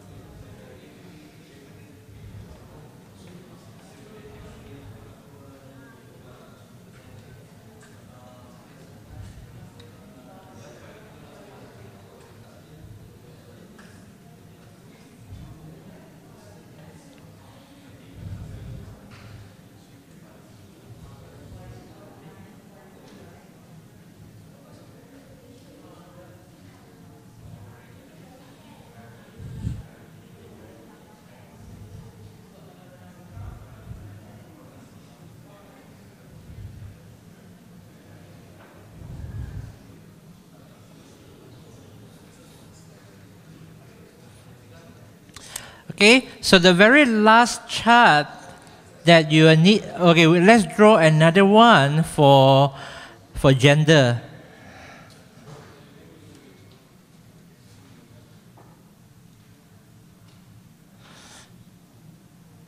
So these are some common charts that we use in our day-to-day job.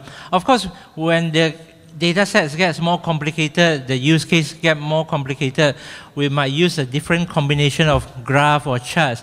But most of the time we use bar chart, column chart, area chart, line chart to demonstrate different use case and explain the story, to tell a story that we want to tell. Now this one gives you a very good indicator of the ratio between male and female. Now if you're a female, your survival rate, your chances of survive are very high, 75%, and if you are male, about 18%, it's less than 20%.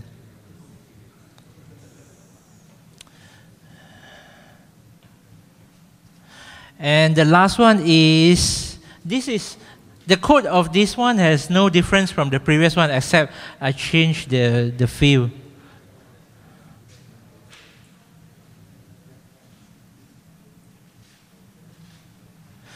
The last one is a categorical plot. This is a very interesting visualization that you can look at the distribution of the data points among different categories.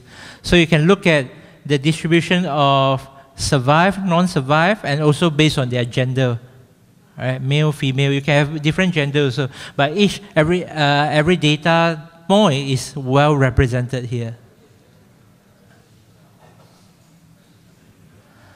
So you can see that, like what I have told you earlier, right? Male who did not survive mainly are in their prime age.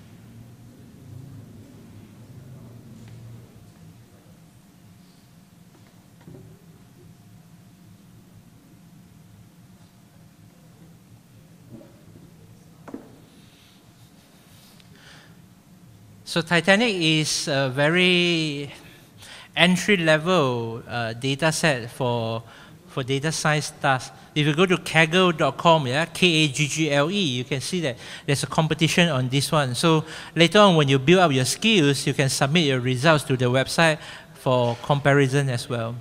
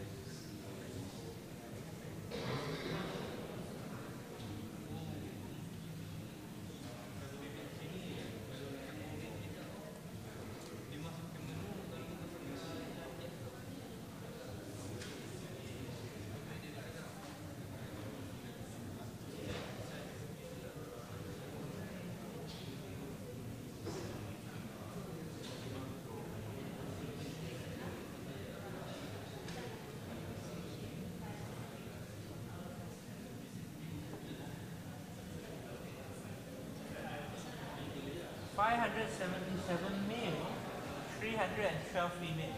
That means the ratio is almost 1:2. Yeah, almost 1:2. Then I think the survival rate is almost the 70 since we have more men, then it's natural for more men to die. Yeah, but when we calculate the ratio between the class itself, right? Let's say we look at this one.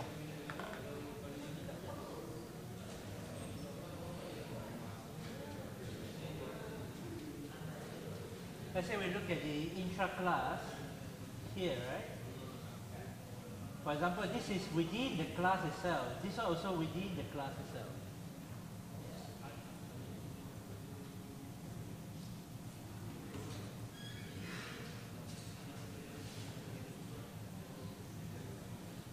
That's why we cannot just look at the mean and the distribution from the original one, and we need to further explore. You're right.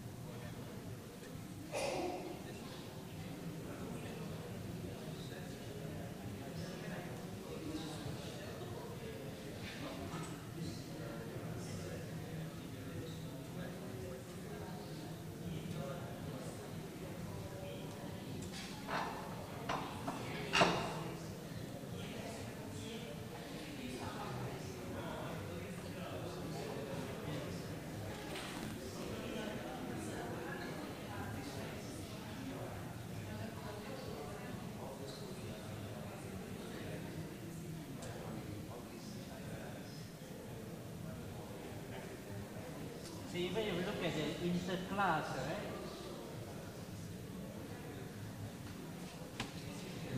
This is the numbers of what you get here. So we're looking at the inter-class itself, not just the absolute.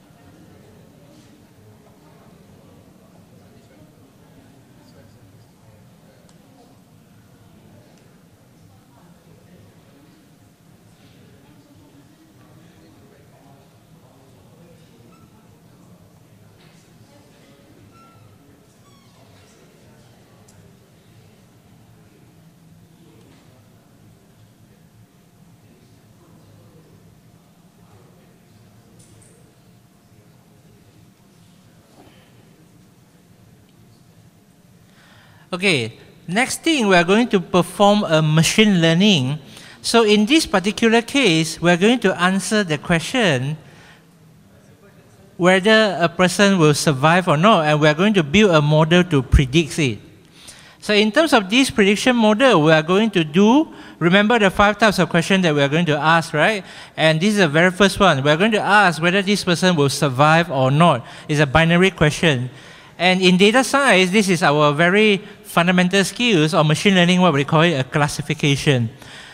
what we are going to do here is we are going to help to use logistic regressions to help us to perform classification. Logistic regression is widely used for classification problem when our target variable is binary.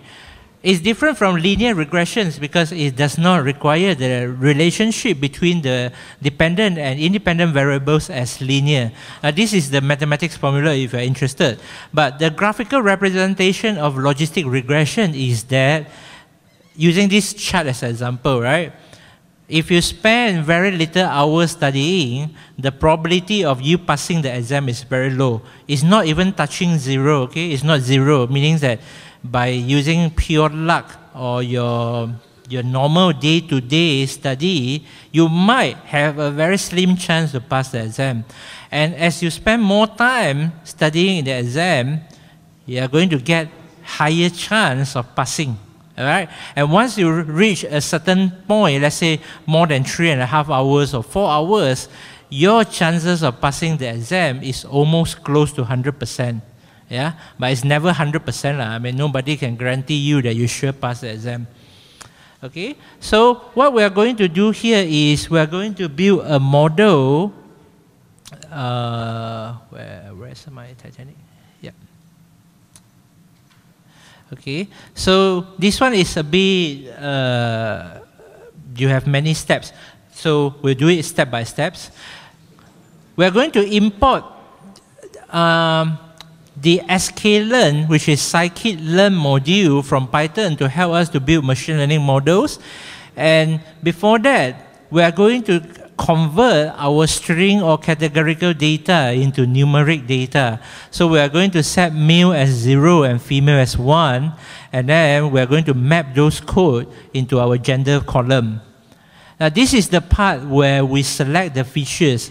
In any machine learning task, you need to select a features, which is the input that you need to put into the model. Now even when you do neural network, we are also doing the same thing.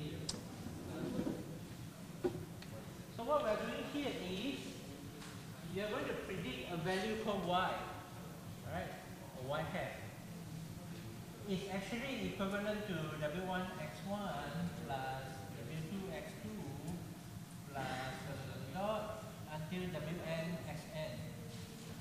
So these features, if you look at it, right, is a capital X. Capital X is a combination of all of the features that we choose as our training data.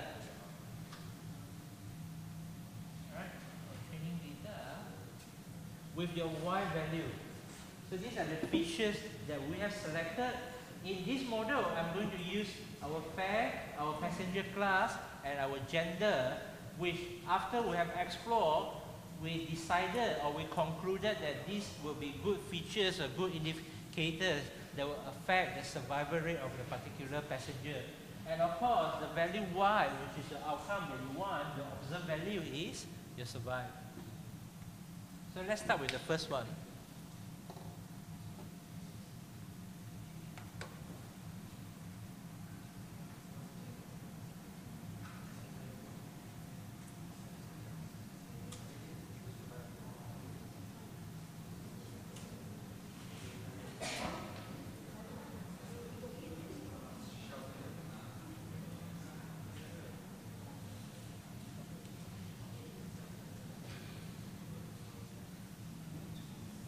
All lowercase, so it's a bit wordy. Only this part, the rest are straightforward.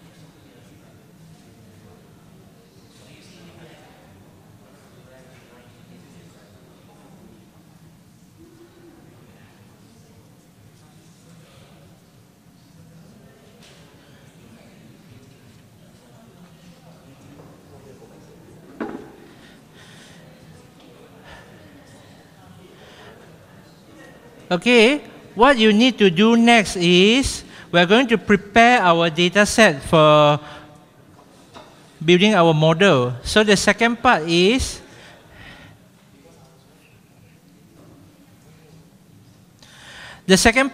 we are going to convert our male and female into numerical by doing mapping.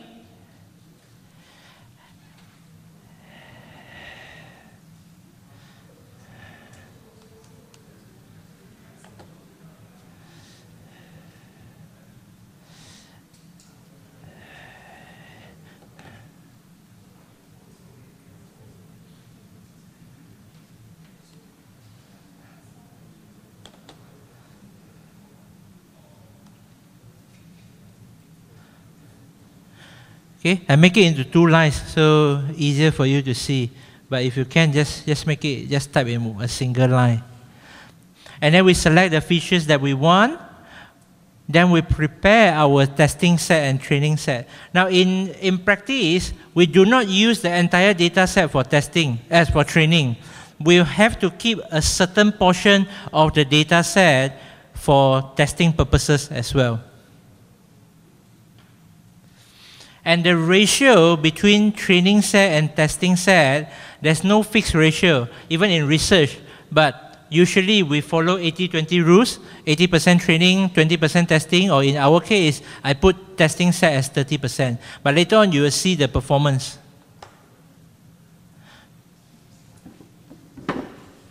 In this exercise, I set random state 2 so that everybody will get the same result. Later on, when you do it on your own, right, you can remove the last part. Okay, you can remove the random state.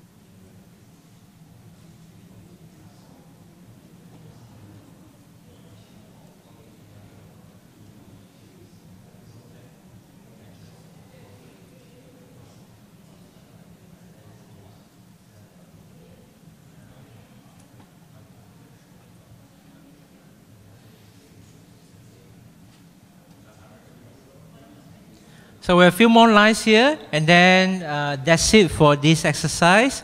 We'll move on to Q&A. We got some small gift for you if you can answer my questions correctly. And then, yeah, we'll take a group photo before we go for our break. 全部衣服啊。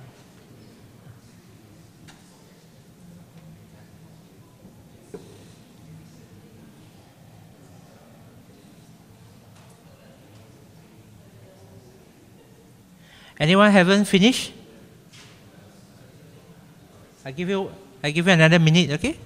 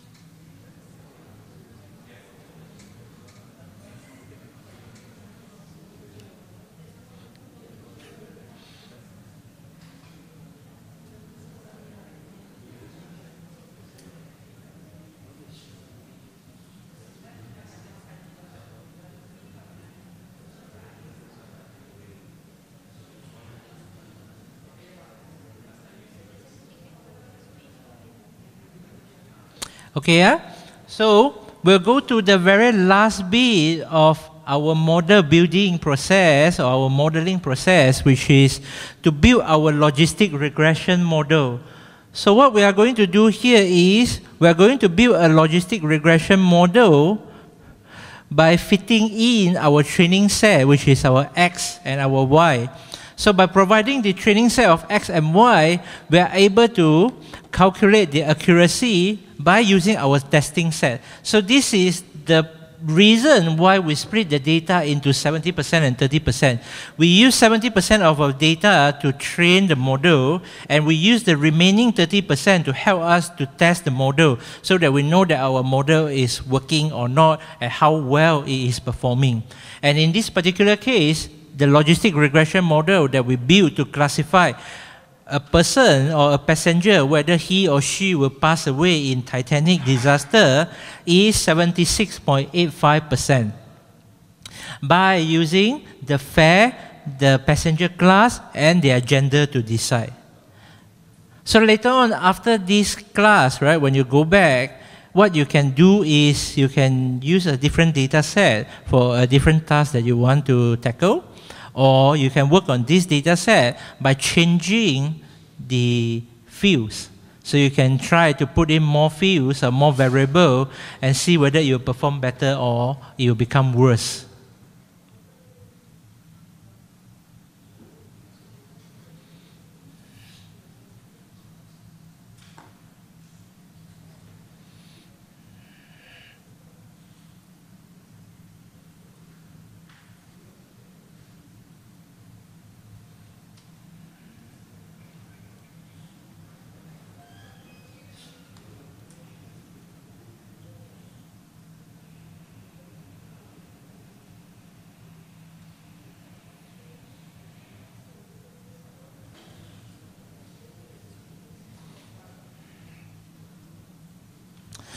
So I give you another line of code so that you can test it all together, yeah?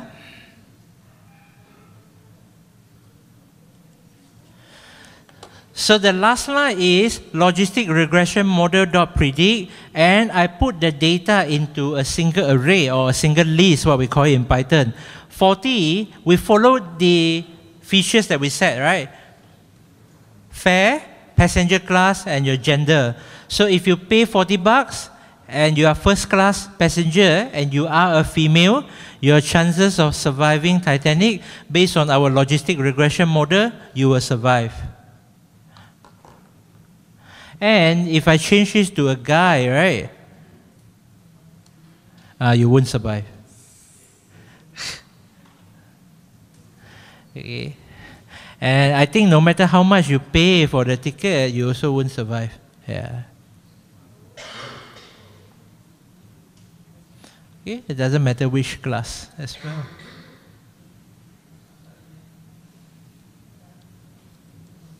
I would think that age is a factor that you can try, yeah? You can try, but you have to experiment it yourself.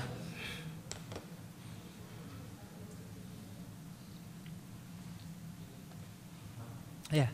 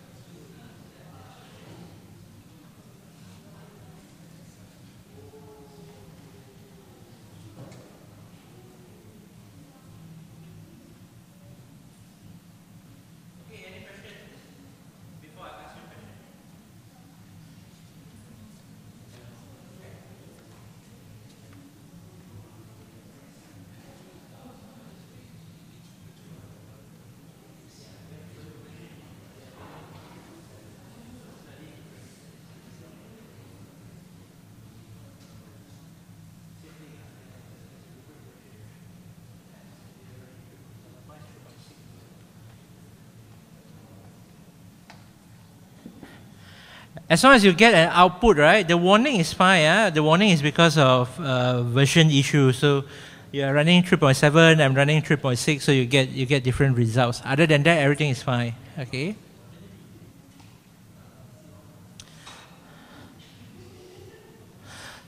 So what I've done here is I have walked you through a simple exercise of using a real-world data set, a Titanic data set that we go through the entire awesome framework, obtaining data, scrubbing data, exploring data, modeling data, and explaining the results.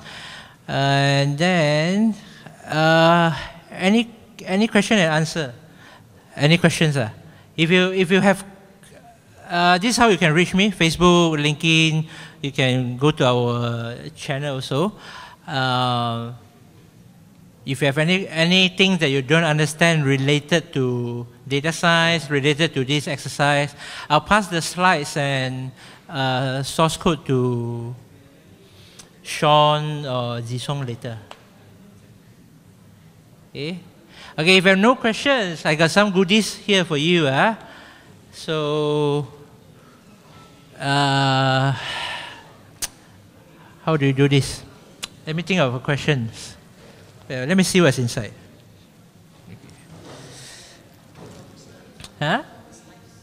Yeah, slides will be given. So I'll give to the organizer and then they will share it. You, yeah. If not, you can just look for me. Yeah, not a problem. Yeah. Shh. MATLAB, huh?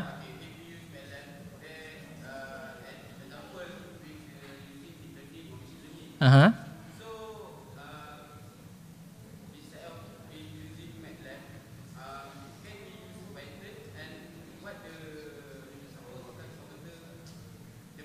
Bezier. Okay, so if you are currently using MATLAB, MATLAB is mainly for matrix processing, so they have their own libraries also.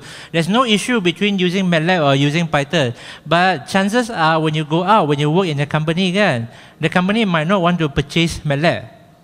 MATLAB is expensive, but Python is open source, Python is free, constantly updated, and you have also freebies and different libraries. And when you use deep learning also, Python will use open source libraries like Keras, TensorFlow, PyTorch. PyTorch is from Facebook, and then TensorFlow is from Google. So what I'm teaching you here, you need to learn the techniques. So if you want to use logistic regression and those charts, right? They are all available in MATLAB. It's just the syntax is slightly different. So if you want to switch from MATLAB, let's say, to R, you can do that also. R is also open source and free. It all depends on the company requirement. But when you go for interview, if your boss asks you, like, do you know MATLAB, do you know Python, do you know R, you can easily switch between this couple of language. And you have also other tools like Octave, Weka, academics like to use RapidMiner, and also Orange, that sort of tool, so you can use them too. But you need to find the right syntax lah. Itu saja. So the technique is the same. Okay, the logic is definitely the same.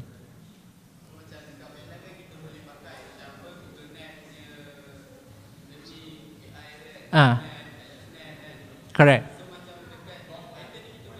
Boleh. Kita ada juga. Correct. Yang paling penting itu you punya logic. Your logic is the most important part. Okay? Any other questions? Okay, my first question to you is, how much time data scientists spend on cleaning data? I count to 3 and then you raise your hand, okay? 1, 2, 3. Anyway. Hey, I didn't see any hand. Raise your hand up and high. You tangan sakit ke apa? Wait, come again. 3. 3, I count to 3 already. Okay, 1, 2, 3. Yes. You're supposed to give me answer. You're not supposed to ask me question. That's not fair. So my question is, I'll give you another question. In which steps data scientists spend the most time? I haven't counted to 3. Okay, 1, 2, 3. Okay. Cleaning, right? Yeah. Thank you. Yay. Thanks. Okay. I got two more here. I got two. Huh?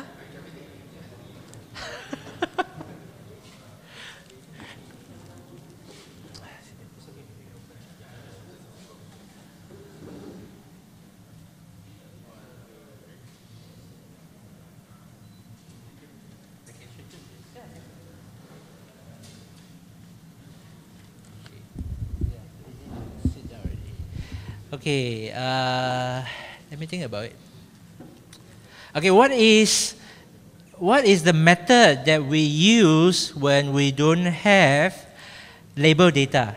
Okay, here's a question. What is the method that we use when we don't have label data or label data set as our ground truth? Okay, count to three. 3, 2, 1. What is it? Huh?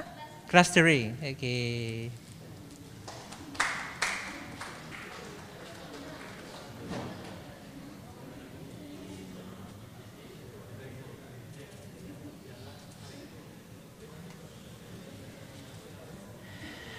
Okay, last one. Last one's supposed to be the toughest. All right. Don't worry, you still got another round in the afternoon. Okay. What are the 5 steps that we use in our data science project? Hey, brother, you got your prize already, brother. Brother, you run before the whistle is blown. You run before I, poo. Cannot. You already got one, okay? All right. So you got a question, yeah? What is the 5 steps? You cannot just tell me the short form. No, you have to tell me the entire thing, yeah? Okay, that we use in data science project. 1, 2, 3. Come again, too fast. You pick, okay. I don't have AI sensor. I have to use manual sensor. 1, 2, 3. Yeah, you point. You pick. Okay.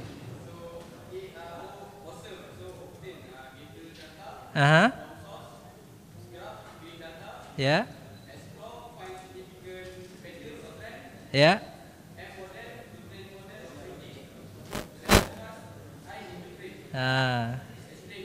Okay.